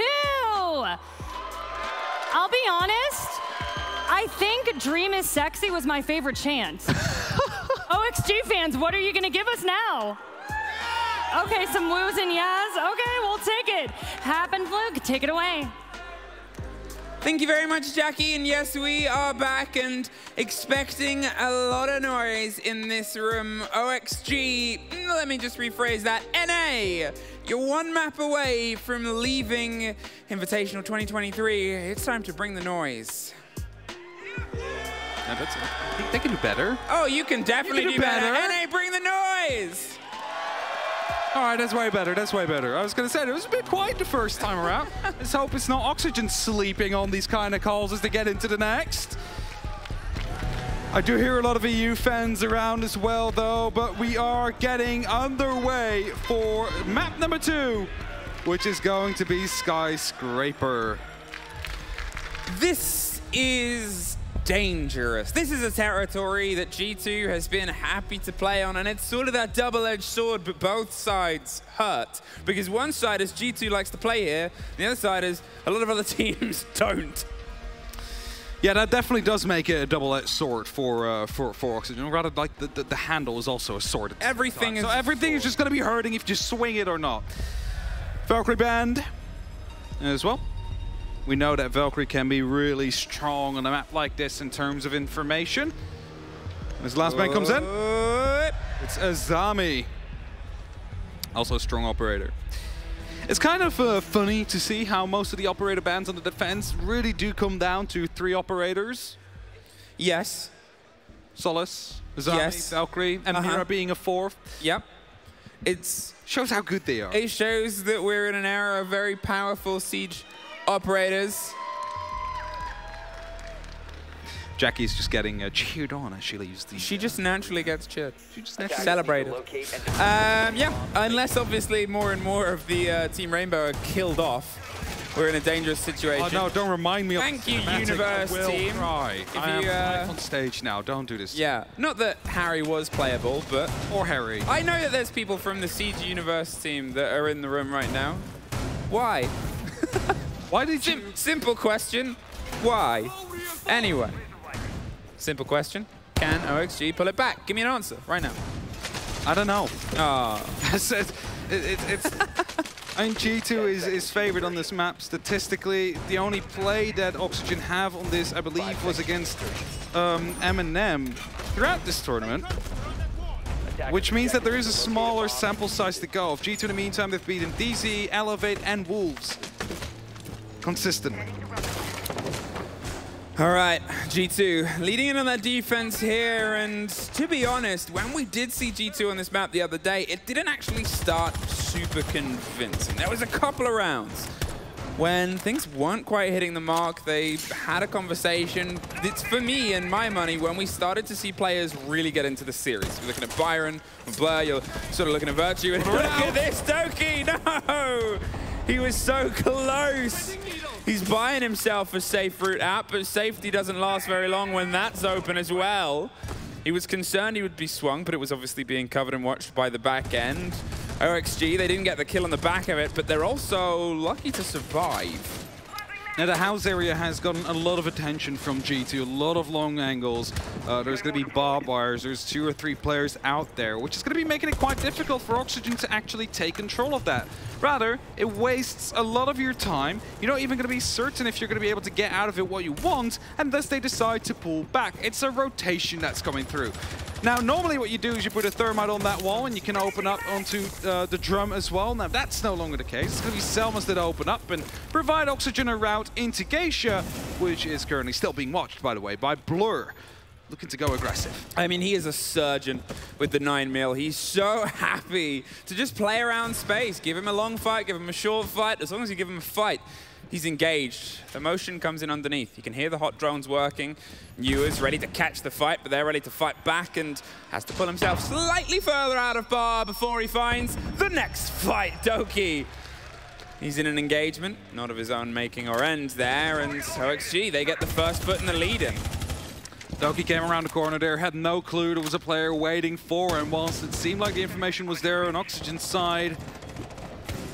And what we saw in the house area basically has been extended towards Karaoke NT. Lots of long angles to work with, which is going to be making it very awkward to play here as an attacker when you want to get that diffuser down.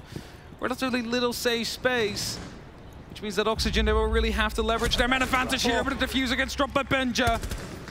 Instantly putting a pressure towards the Geisha balcony because they know there's still another player out there. Look at the time though, 30 seconds. They've got to try and put the pressure upwards. They are looking for an in, but it's just not being offered to them. They have to force the engagement. And at this point, it's either straight up the stairs or the pinch like this, vertical. He's on the back end. There's a player right in the middle, but he suffers from the cover. The rotate comes onto drum door to trade out with Alamau getting one alongside the fight. Benja swinging across 2, and G2 seem to have a very good idea of just where everybody is. The break underneath, but pockets full of seconds. He can't even get to the diffuser in time, let alone the site in the first round as G2. Let alone up the stairs, just being pressured there by G2. And the G2 chants are coming through. And so does the chicken. Welcome back. Well, it might be a... Oh, it was the chicken? It was the chicken, yes. Oh, the chicken's made it. Thank you. I mean, it was only a matter of time. It was only a matter of time before we saw that one. Here was the swing, the fight. So as I said at the time, they needed to force a fight, and this happened at the same time the other stairs fight happened. One was won, one was lost. Both had been lost. Suddenly OXG's got an idea, but they still didn't have a huge amount of time. That's the worry. But first sight, first hold, first defense, first G2. As the follow-up, we head over to the other top floor side exhibition room on the far end. There's the sort of half opening. They bait in the engagement, but that little idea of let's give them a little bit of a sharper fight to the outside might be something that allows OXG to have an inroad. Hasn't been massively successful for G2. It's a coin flip, whether or not they win this side every single time they've played it, which is a little bit worse compared to the average for the tournament, which is 60%, which means that the teams they've been playing against have been able to dissect them their whole more consistently than they were able to do that against other teams. The mirror windows are making an appearance here, which is going to be making it quite difficult to actually use a triple wall. Gonna have to go from below to try and take those out. It's a grenade! And Doki just saw it coming and was able to step away in time. Still took some damage, but he lives. I mean, I didn't even know if he saw that coming and just realized that they weren't at that point. They catch the Selma. Very good use of the Kaid claws. And Alamau, he's going to put it up high. They're trying to push against the chance of a Thatcher. Obviously, the roll is probably within radius, but the pocket EMPs are not. There's the Thatcher. There's Newers. Getting Benja underneath, getting some control, and it's a little bit more direct, a little bit more aggressive, a lot earlier on this time from OXG. Now a little pressure coming in from below as C4 gets popped. It's going to be making Sweater aware of the fact that some verticality could actually hurt him. Blur falling back, fortifying his window. Of course, still has the mirror windows to play with. Alamau certainly just finds one below. Does he know about the player in pantry? Seems to be the case as Newers drops. Alamau as well. He was surrounded and he fights his way out! Alamau has all of them. And he's still focused, still firing forward, OXG. They thought they had a semblance of safety. They thought they had themselves kind of pieced together. And he ripped them right apart. At least the benefit is there's still some time. They can try and cook this. They can try and put the pressure. The window means they've got to pull themselves a bit further back. They cannot just go for the straight engagement over Terrace. They cannot just swing Dragon. You're looking at such a deficit of bodies. It's going to have to be something a little bit more direct. And there's Alamau being as direct as he wants to be. A C4 still in pocket, but I think he wants them at the end of his gun. There's no utility to get rid of those mirror windows indeed, and that means Vertical's gone for a bit of a different approach. Spots ahead, but is unable to quite connect to it right away. Through the Dragon's feet. Dealing a little bit of damage. I believe a mirror window just has been popped by the defense. It's Dream that finds it down onto Doki, brings it back slightly. But no confirm yet. Are they aware? That's always that big question. And are they going to be able to go for a pickup? Well, they've rotated. They've got themselves much closer. As I said, it's got to be direct. Alamau. But there's direct. Alamau on a quad. Can he get the ace? The last fight is in Terrace. They're the next on his engagement list. And he's got an engagement with a final, but it's Virtue. Takes the last. I mean, Carl wanted that, but if he got an ace, maybe Fabian would remember his name. The audience wanted that as well. Like, Virtue gets that last kill, people are like, oh. But, I mean, it was the first. It was almost that thing, that breakdown of intel and information. And it's the toughest thing about Skyscraper is the way it's built. How it's structured, the shape of it means it's really awkward to get a true read on just where everybody is. People move, obviously, but they move in very small, boxy rooms with a lot of corners and a lot of ways to tuck and cause damage. G2 have that knowledge. They're on their defense. They get to work around that, but they just seem comfortable. We're headed to the hungriest site of them all, as they call it, Barbecue Kitchen. And there is a clear name of the game brought by G2 here. Frost, Legion, Capcan, also Thorn. In terms of the trap operators here are truly here to make sure that life is going to be living hell for Oxygen if they want to be even making their way into the building or the site.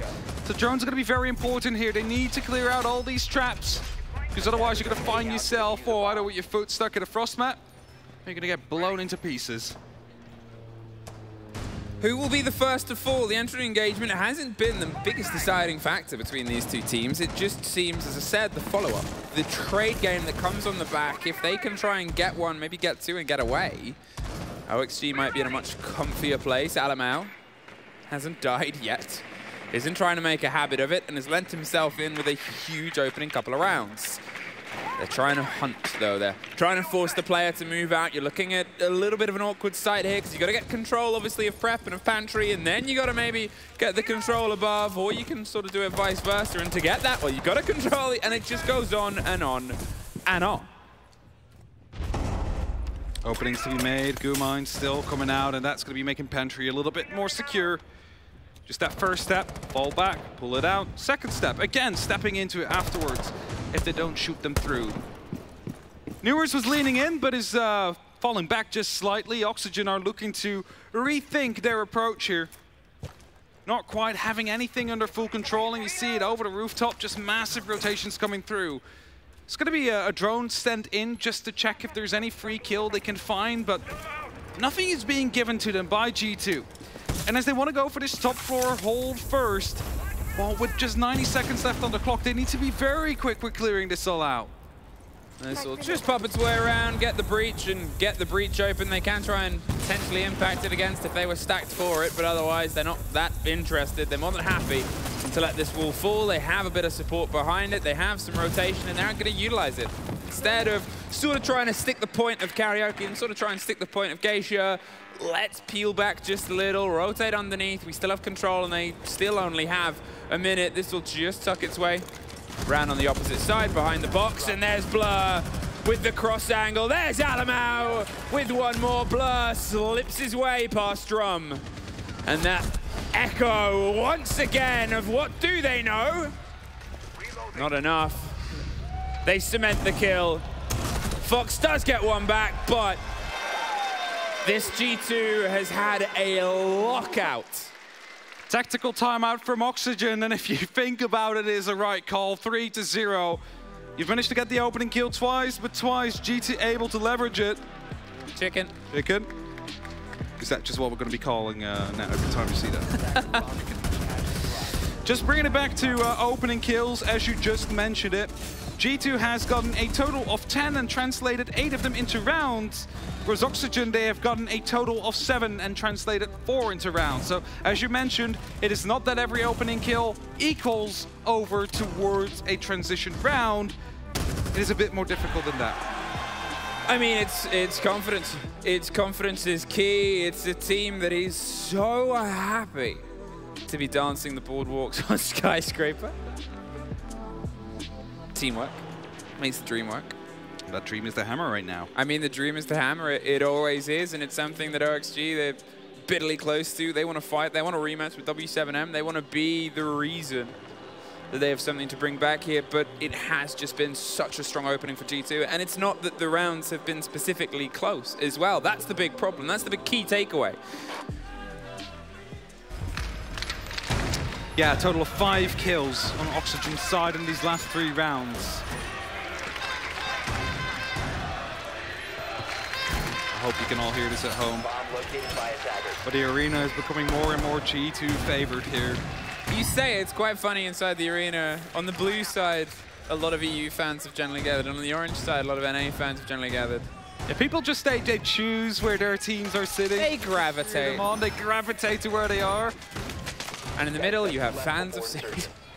People that just want people to have a good time. 3 rounds, OXG. You can try and pull a couple of them back too, and you've still got yourself a lot on this map. But remember, this could be the only map. That's the big key moment right now, is they don't just need to put this map as a fight. They need to take it, and they need to try and tire a team out that at the minute is seemingly hitting a bit of a stride. And obviously, there's probably nothing more tiring than having to play a game against Astralis, who will run the gambit and the gauntlet with you until everybody is exhausted. It's just that exhaustion doesn't really seem to be a thing this tournament, because every single time a team has played a best of 3 before the second one, they seem to be getting away on top out of that. Doki smashes the Salmon before it can get themselves a proper rotate. They still have an angle, but not a great one. You might be able to get a shot via repelling on the opposite end, but it's not going to be clean, it's not going to be easy, and it's going to be a bit noisy. So instead, throwing their way around, get the ping, see if they can put the pinch on the player. There's a bit of motion coming underneath. Sweater, he wants to try and swing up house, but he needs a read because Doki is otherwise unchecked, unpressured. There's the pop of the Gumine, there's the swing of the Doki, and there's the kill of the player. A great take built on the back of it. Benja, he's got the support line. He's making sure that there's cover, and there's Blur on the back end. There's just always another G2 player. It's a similar kind of setup we have seen in the first time G2 was here, but this time it's working out better. They're not losing these opening engagements, and they're not letting it back down to a clutch. Foxedo does get quite close to be hitting ahead twice there. Quickly tosses in that stun grenade so he or his teammates can move through. Vertical takes small amounts of damage as Impact is being tossed in after him. Just dodges that. With a minute 20 left on that clock. Oxygen, you need to find yourself some security. You need to give yourself an opportunity to fight back, and that's what Foxey does. I mean, it's the moment when that experience and that sort of history of the player comes together, when things are slightly piling against them. Foxey takes a lot of damage. Doki still holding house stairs, and there's the swing. How he's been in this position the whole round. By doing things like that, OXG have been unable to remove him. And Foxey cannot get the kill. The trade out, 4 in a row for G2. What does that say? My car was stolen today. Aww. Oh, I feel sorry now. Oh no. I hope you'll get it back. There's Blur making those shots. I talked about it before as being the moment when I saw last time G2 were on this map of forces sort of changing away. We saw a sort of resurgence. We saw G2 fight. The fact that they don't need that this time, the fact that they're sort of a little bit ahead of their own curve is a worry. And I like the little Doki scream at the end.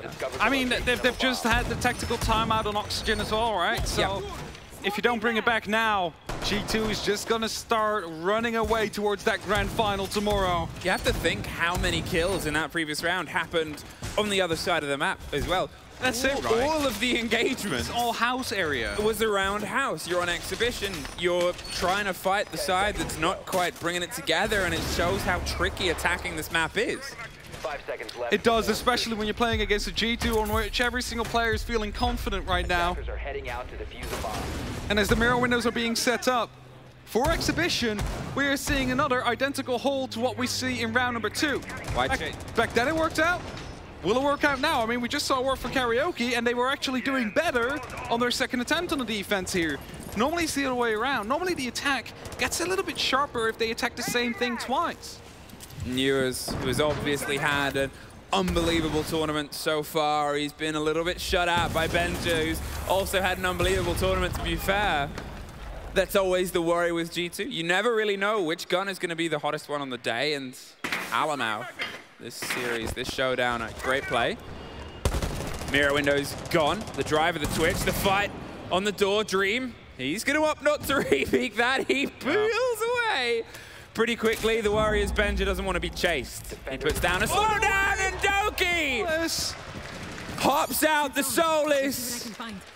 A read and a destruction of Vertical.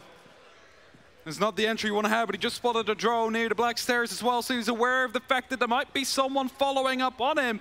Or is he not? Because Sweater's about to be coming through towards the barbecue side.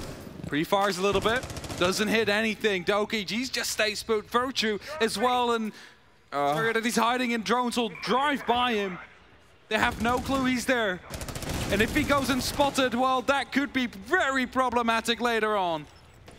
The terrifying nature of Soulless consistently showing up throughout this tournament, and the many uses of an operator that is, you know, when it was added, we had questions. This SI, we've gotten so many answers. Do they know of Virtue? No. Not as much as he knew. They are ready for a fight back. They're either side, but look at the location here of Virtue. Look at who's around him, and look at the time. There's a minute. They're trying to hunt the player inside the T-room. They're trying to force them out of the engagement. They're looking for something that's quite awkward because Virtue's not moving. He's not giving them anything. Still trying to hunt around the drum now. Impact's coming in from below. It's G2 letting them know, hey, we know you're here. We are coming to get you. As Dream now focuses on the side itself. Alamau's going to try and put up some bit of pressure as well. Send some tracers down his way. Doesn't quite connect to Newers. Doesn't quite spot the head. Benja finds Foxey. Newers is being taken down. And Dream finds one kill. Needs to strike back with an ace clutch, but he will not succeed. Benja shuts him down. G2 5-0. 2 more rounds and they find themselves at the grand finals. 5 in a row, G2. And it has been one of their strongest moments and performances This late in the day, the creativity is there, the confidence is there. G2 is here. And OXG have to try and pull one, have to try and pull something out of their attacking half, because otherwise it'll be a very long one on the defense. Just a slight little bit of extra hope is what OXG need right now, because it's still never over until it's over. G2 kind of want it to be over. G2 want it to be over, but as you said, it's not over until it's over. But if you look at Oxygen, they haven't been able to hit the mark. 8 kills, 5 rounds. G2 is just filled with confidence right now. How do you stop that? How do you stop this confidence, this momentum that they currently have? You would say it starts with a round. It does. But you're going to need way more than that. Starts with a round, and at this point it has to end with 5 rounds. It ends to end with 5 rounds after that as well to put yourself on 6. What are you doing? I mean, they know. Okay, good. OXG have to cement this kill. They have all the knowledge, all the idea. The drones come around, the player's there. Newers has the up-to-date yellow ping. The hop comes around. Oh, Alamau! Alamau wins it out, and sure, you get the trade. But that should have been a clean drop there with everything in their favor. And you can see the caution, you can see the concern in the motions of OXG. They have just lost the hold of G2 on their attack here on Skyscraper. The round has a lot of time, and it's a 4 versus 4. At least they had that trade. But you could have just chosen the safe way by tossing a grenade in the tub and... Like I would just see his camp for that. Because it's his second death of the whole map. That's it, but I mean, they're just so confident on G2 now, and they're starting to pull these kinds of tricks and still get away with at least a little victory. It's just scary. A scary team. And they're growing more and more into this tournament. After their quick shutdown from Wolves in the upper bracket, they took revenge. And the lower bracket run so far seems like it might be completed. And they would make it to the grand final, but there's still 2 more rounds they need to win for that. Are they going to go flawless on their defense? We're about to find out in about 1 minute and 15, because Oxygen, while they're wasting some time, they still have a lot of ground to cover, and the majority of them are currently still looking to take that top floor in their own hands. And you might just be left out of time. That's it. This is what we talk about on this map. How much you got to pay attention to, how much you got to break your way through, and what's been lost. A firefight again. Benja swings the double window and pulls ahead away. They've now lost the rest of their hard breach. C4 is Benja's, 1 more, and at this point, you wonder what can stop them, and if you're OXG, you hope it's the other half of this game. Sweater with the spray over, hasn't been able to have a connection on this map as of yet. It would be the perfect time, but look at how they've got to take this. Foxay's underneath, 20 seconds left. There's 2 stories of separation, and it's all being watched. Virtue wins out, and there's a second. G2 push themselves onto map and series point, and they have 6 very long attempts to move themselves into the grand final. Talking facts now. What does Oxygen have left? After the first map went away from them, and now they have faced a flawless half against them. 1 round and you will be placed 3rd on the 6th Invitational. An incredible feat. But they want more. Oxygen want more. Can they go get it? Because G2 is just overflowing with confidence right now. It seems like there is no stopping them. And we're headed to karaoke first. Is it the first out of 6 they need for comeback? Or is it ending here as G2 is looking to send them home? 10 seconds to go. It's a game of 2 halves. It's a game where there's chance here, and obviously having to go flawless on the biggest stage the game has to offer, this close to the final. Okay, it's not easy. There's a lot of stress.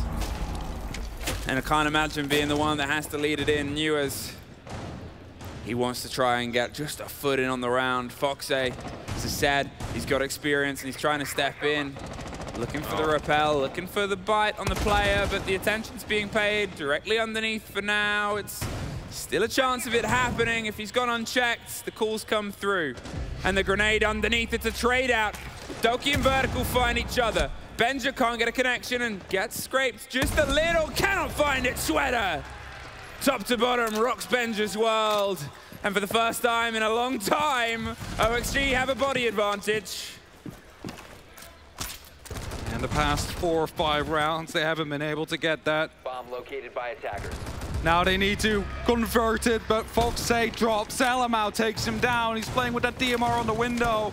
The question mark comes through. Oh no. That might be a tilting factor. G2, they have what they need. They're opening up the wall. There is still a bulletproof cam that will give away the game.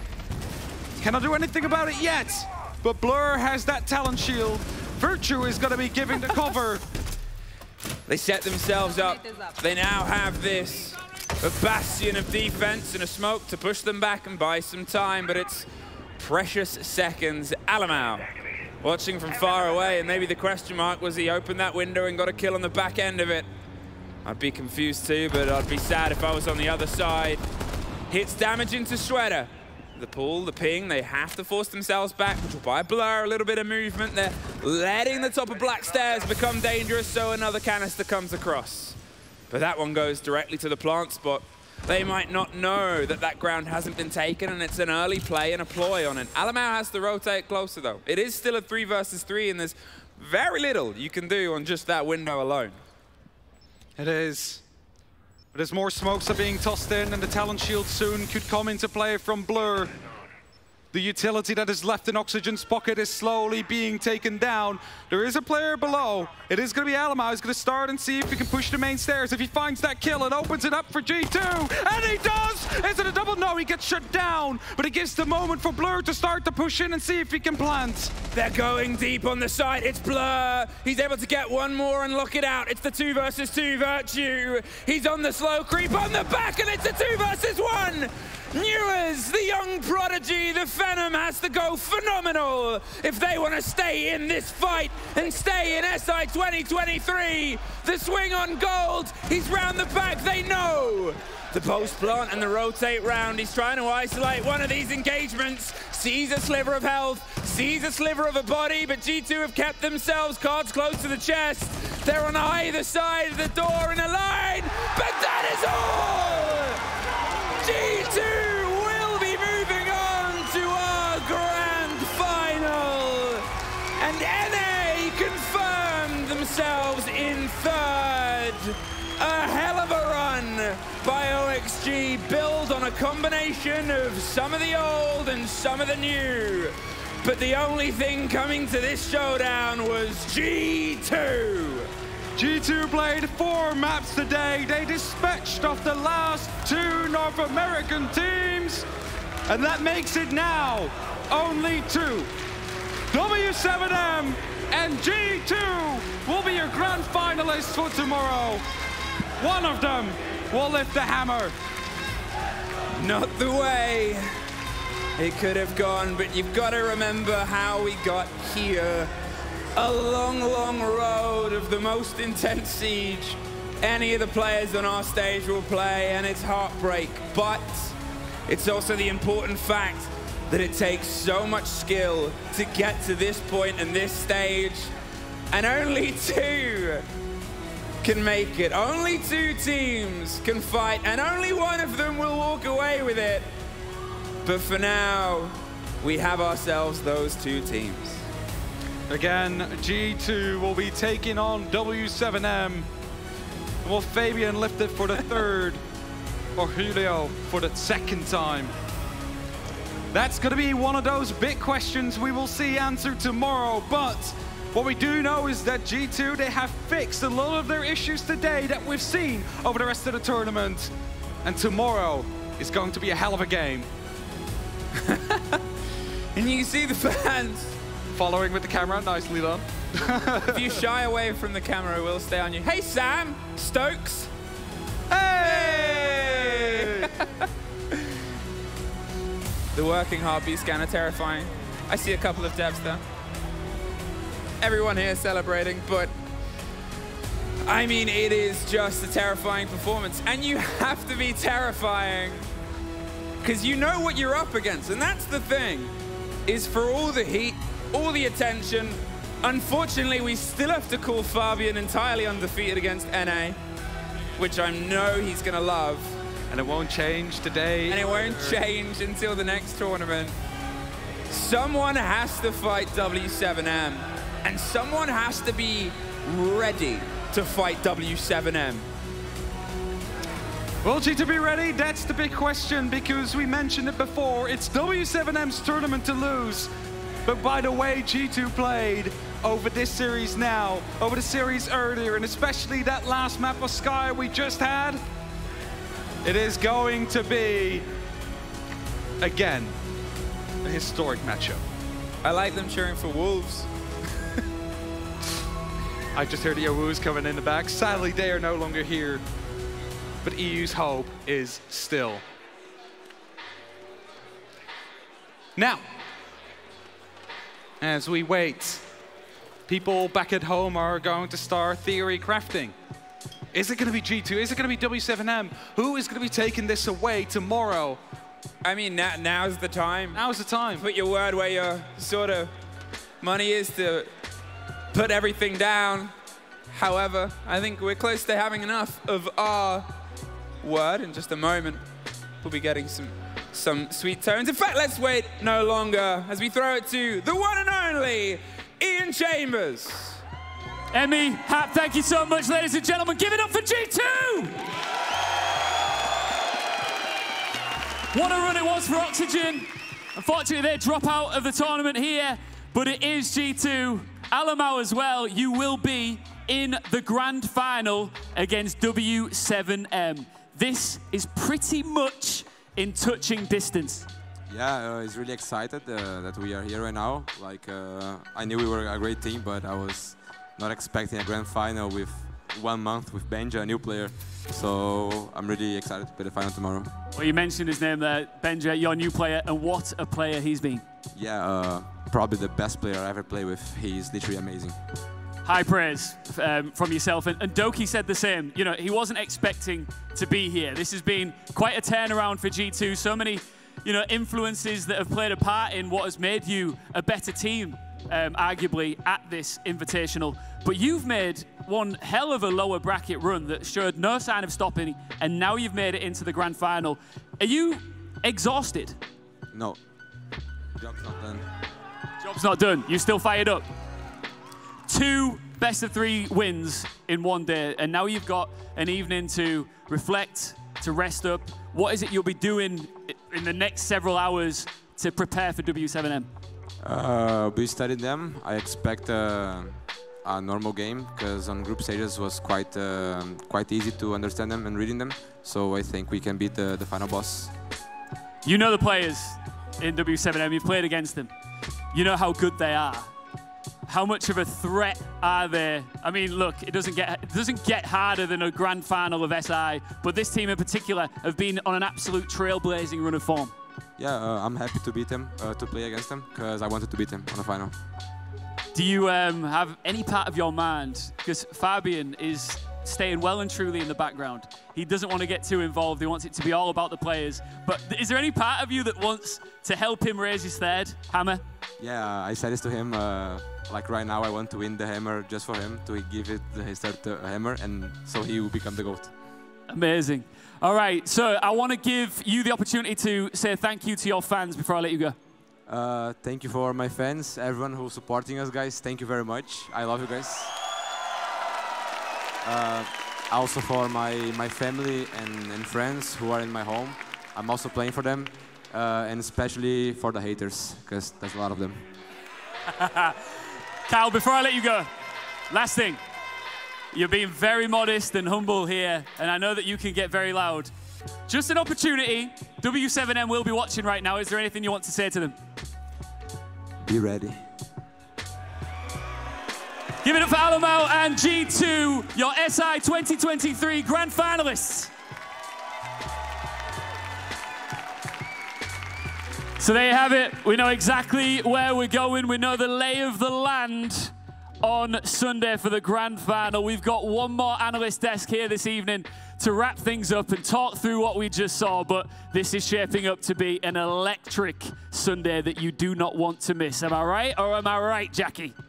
Oh my gosh, so right. Are you ready? That gave me chills. G2 going to the grand final. Oh my gosh, what a journey it has been. But real talk, that map, what just happened? Like, what just happened for real? They allowed, I don't know. Oxygen allowed Skyscraper through. Oxygen allowed Skyscraper through. I don't know what happened. That was step one, right? It does make you wonder. Step two is then picking to start on the attacking side. Yes, exactly. Makes you wonder.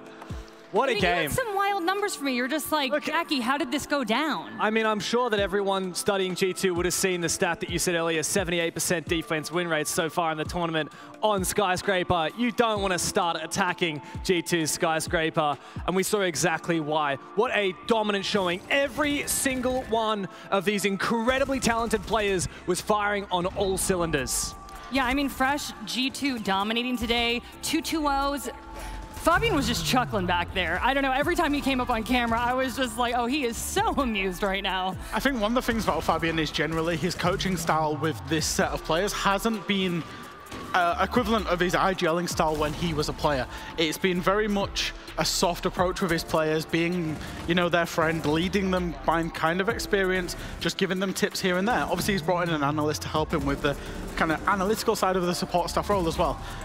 He had his moments during this tournament where he has had to shout at them, where he has had to say publicly, I have been disappointed in your performance. But then when it all comes together, he does look like one happy man back there as a coach. I've got no doubt about it. Honestly, I've been very interested in how Fabian's impact is felt within the team. This is a guy who has raised the hammer twice before and been at the height of Rainbow Six in a dynasty that has never been mirrored since the age of Penta and G2. And now, I mean, talking to him the other night, he was saying he still believes if he got in the server and practice, he could play just as good as anyone. And yeah, that sounds like big words, but this means that he has such a high standard from his players, and he expects nothing less than 110%, 100% of the time. All right, W7M, though, we got to talk about this. An absolute force. G2 coming in hot right now, though, Fresh. This lineup is out of control. Yeah, I think so. I think G2, you know, they played, actually, W7M all the way back into groups. And I think if you look at how G2 played W7M, I think they got the banning phase right. I think they got the execution, maybe a little bit of nerves, all the way back in groups wrong. And it was a very, very close game. So they know what they're going to be coming up against. W7M know what they're going to be coming up against. It's all set itself up for an absolutely explosive final tomorrow, because it was 3 tight games in groups, 3 tight maps in groups. We're going to get at least 5, or well, not at least 5. We're going to get potentially 5 tomorrow. Let's not forget, this is a very different G2 that stands before us today than the one that we saw in the group stage. These guys have found their form, and while, as Alamau said in the interview, he thinks that W7M have a more predictable play style, G2 are a global cocktail from Australia, Scotland, England, Brazil, and Denmark, and of course Fabian from Sweden coaching them. There is stories that could be told for years about the origins and the histories of these players and the records that will be set. And I can't wait to get stuck into it tomorrow. I got goosebumps right now. I know. You know what else gave me goosebumps? That's 7-0 up on the big screen there. I do want to talk about Oxygen a little bit. Newers struggled today for sure, Fresh. I think so. The consistency he showed throughout this tournament should not be, it should be appreciated. He has been excellent throughout the whole tournament, as Newers. Sure, he had a bad day today, and bad days happen. But on the whole, he's had an excellent tournament.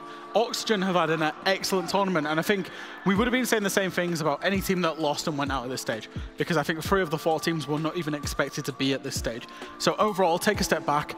It's been a great tournament for Oxygen. It's been a great tournament for Nuers. It has, and I expect great things from Oxygen in the future. I'll also like to add that while they might not have had their hottest day ever, it's not like one player bombed out, therefore the team lost. You know, Sweater had a tough one, so did Nuers, but neither of them are doing absolutely terribly. Statistically, they're still putting up numbers. They're still taking the fight to G2. At the end of the day, I think one of these teams had championship material at this point in time, and one of them did not, and that's why, of course, we have G2 in the grand final.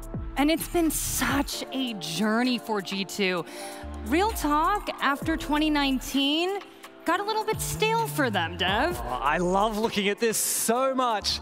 I'm a nostalgic man, Jackie. X's. Oof. I remember looking back to at the very point when G2 entered Rainbow Six, picking up the Penta roster after they had become World Championships just before the Paris Major to go on and have the most dominant major final victory in history at the Paris Major. And of course, 2019 was the iconic win over Empire here in Place Belle in Montreal. Since then, of course, they are yet to find another championship. And I, Jack, believe it can happen tomorrow. There are a lot of things that have to come together to create a title-winning team. So I'm not saying this is just on him. But Fabian joined right after the Berlin Major. Fabian joined back as coach right, well, it was actually just before, but Shas was still there, the Berlin Major. Fabian joined for Stage 3 2022 and has taken them to the SI final in the start of 2023. That, plus a whole host of other reasons, incredible. And we could be making that a championship on that graphic again tomorrow. Yeah, and you know what else changed after the Berlin Major? There's one guy called Benja. And I wouldn't be surprised if there's some correlation between G2's success and having a phenomenal Danish player on their team. Benja, but Alamau, you know, that's our MVP. And thrilling interview, cool as a cucumber. Am I wrong, Fresh? No, you're not wrong at all. I think, you know, he deserves all the plaudits he's about to get, and that he has got. I think, you know, he was signed as a star player, as this guy that brought this new brand of exciting Brazilian siege to G2. And he's, and I'll keep saying it again, he had to wait his turn behind Prano as an IGL, behind Citizen as an IGL. He's the IGL of this team, but he plays it from a role that is more of a flex role. It's not a hard spot role. He's got Blair for that. He's got Virtue for that. It means he can get in amongst it. It means he can make these very instant, very fast shot calls. And genuinely, the improvement on him that I'm hearing out of the G2 camp, when I speak to G2, it's not just the improvement on him as a player, but more so the improvement on him as a person and as a leader within this squad has been absolutely phenomenal. And let's not forget that on top of being a phenomenal player, Alamau has an amazing story behind him. We've seen miracle runs from this guy before. You remember 2021, the Mexico Major, the only time in Rainbow Six history we've ever had to settle a group's tiebreak with a rematch. It was Team 1, Alamau leading the front, took down Cyclops on the rematch, and went through to, despite all expectation, take the Mexico Major Championship. He earned Rookie of the Year for that performance. And now he's the only player on G2 who is a major champion. And we're talking about him as if he's an absolute veteran. In 2021, what, a year and a half ago, he was the rookie. And that is genuinely, you know, the story of G2. They realistically rocking into this tournament with, what, one, you could argue, veteran in Virtue that's been to multiple SIs. You know, the rest of this team is more or less up-and-comers. You know, it feels weird calling Doki and whatever, but it's all young players. It's all inexperienced players, especially on this stage. Well, even for Doki, for example, he's been around for a long time, but he hasn't had the experience on the big stage like Virtue has. If you think back to Tokoname, which would have been Doki's debut at the time, he was unfortunately forced to sit on the bench and watch his team take a championship without him. He might be able to find his first tomorrow against W7M. I want to dig into G2 versus W7M more. These are two Titan teams going head-to-head. Fresh, I just see you nodding there. It's like, I have no idea what to anticipate for tomorrow. Explosiveness, it really is. Love it. I think for G2, I talked about them being this balanced team where they can do one thing, they can do another. They can play a forward line in a very aggressive style. They can play a back line, a delay kind of repay tactic. I think they can do both, and they're going to have to flick between this, maybe even between rounds against W7M, because W7M are going to be that dynamic on their attacks, on their defenses. G2 are going to have to be on point tomorrow, reading into everything W7M are doing because they just are that good. Yeah, and if you want to talk about the grudge match between the two, G2 has never defeated W7M in history. They played in the group stage. Of course, it was a very tight one, but W7M did take the 2-1. And previously at the Charlotte Major, right at the start of the year, what a very different G2 we had, and a quite different W7M we had as well. And of course, now G2 have made their way through the lower bracket. They were, in fact, the Grim Reapers after all. Yeah, we need to create a new meme for this one. And genuinely, the perseverance is like, and I will keep saying this, they dropped out, they picked Wolves, and they got their tongues burnt by picking Wolves. They got their asses handed to them that day. And then they drop into the lower bracket, and they look like they're going out against FaZe. And I'll say it, that 5-minute timeout kept them in that tournament that day. And they've kept winning, kept winning, kept winning, kept winning, and all the way into the grand final. That is impressive stuff, because normally we would expect a team that drops in from, you know, the upper bracket final, the upper bracket semi-finals to make the run. G2 was in the very first round of the lower bracket after playing an upper bracket game and has done the run all the way through. Early predictions? All right, I'm going to say it straight up. Everyone is thinking it. W7M are the tournament favorites. They always had been. Maybe you could have made an argument BDS were up there, but well, once again, a disappointing SI for them. W7M going through the upper bracket, there is no doubt that they are the team everyone is expecting great things from. I think so too. I think W7M, there's no LATAM team to knock them out of it. Too big a map pool. They have absolutely everything, and therefore would be tournament favorites for me. All right, well, let's talk about the schedule. The Siege action is far from over. Before the grand final, we got a couple events. Today, you got the Year 8 Season 1 reveal panel. Tomorrow, you get the whole roadmap. Do not miss the dev panel at 2 p.m. Then, we have the grand final ceremony starting at 3:15 Eastern, followed by the grand final at 5:15. See you there. Oh my goodness, y'all will be on the Tri-Dust tomorrow. Excited about that? I am excited. Look, one of my favorite things about today has been the opportunity to work with you guys, especially you, Jack. It's been a very long time, man. Yeah, it's been a year, James. Tomorrow, I get an upgrade. I get Jesse as well. Yeah, it's going to be fun. Okay, well, it's time for me to say goodbye. I'm a little emotional, not gonna lie. So Siege was my first esport ever, and I told you all at the beginning of the show that I was sitting right over there, and I was like, maybe someday I can be on stage here. I'm sorry, I'm like starting to get emotional already. And it's an absolute honor working with both of you. You're two of my favorite people, period. And I just want to say to the Siege community, you have no idea how much you mean to me, and you will always have my heart. And I'll see you later.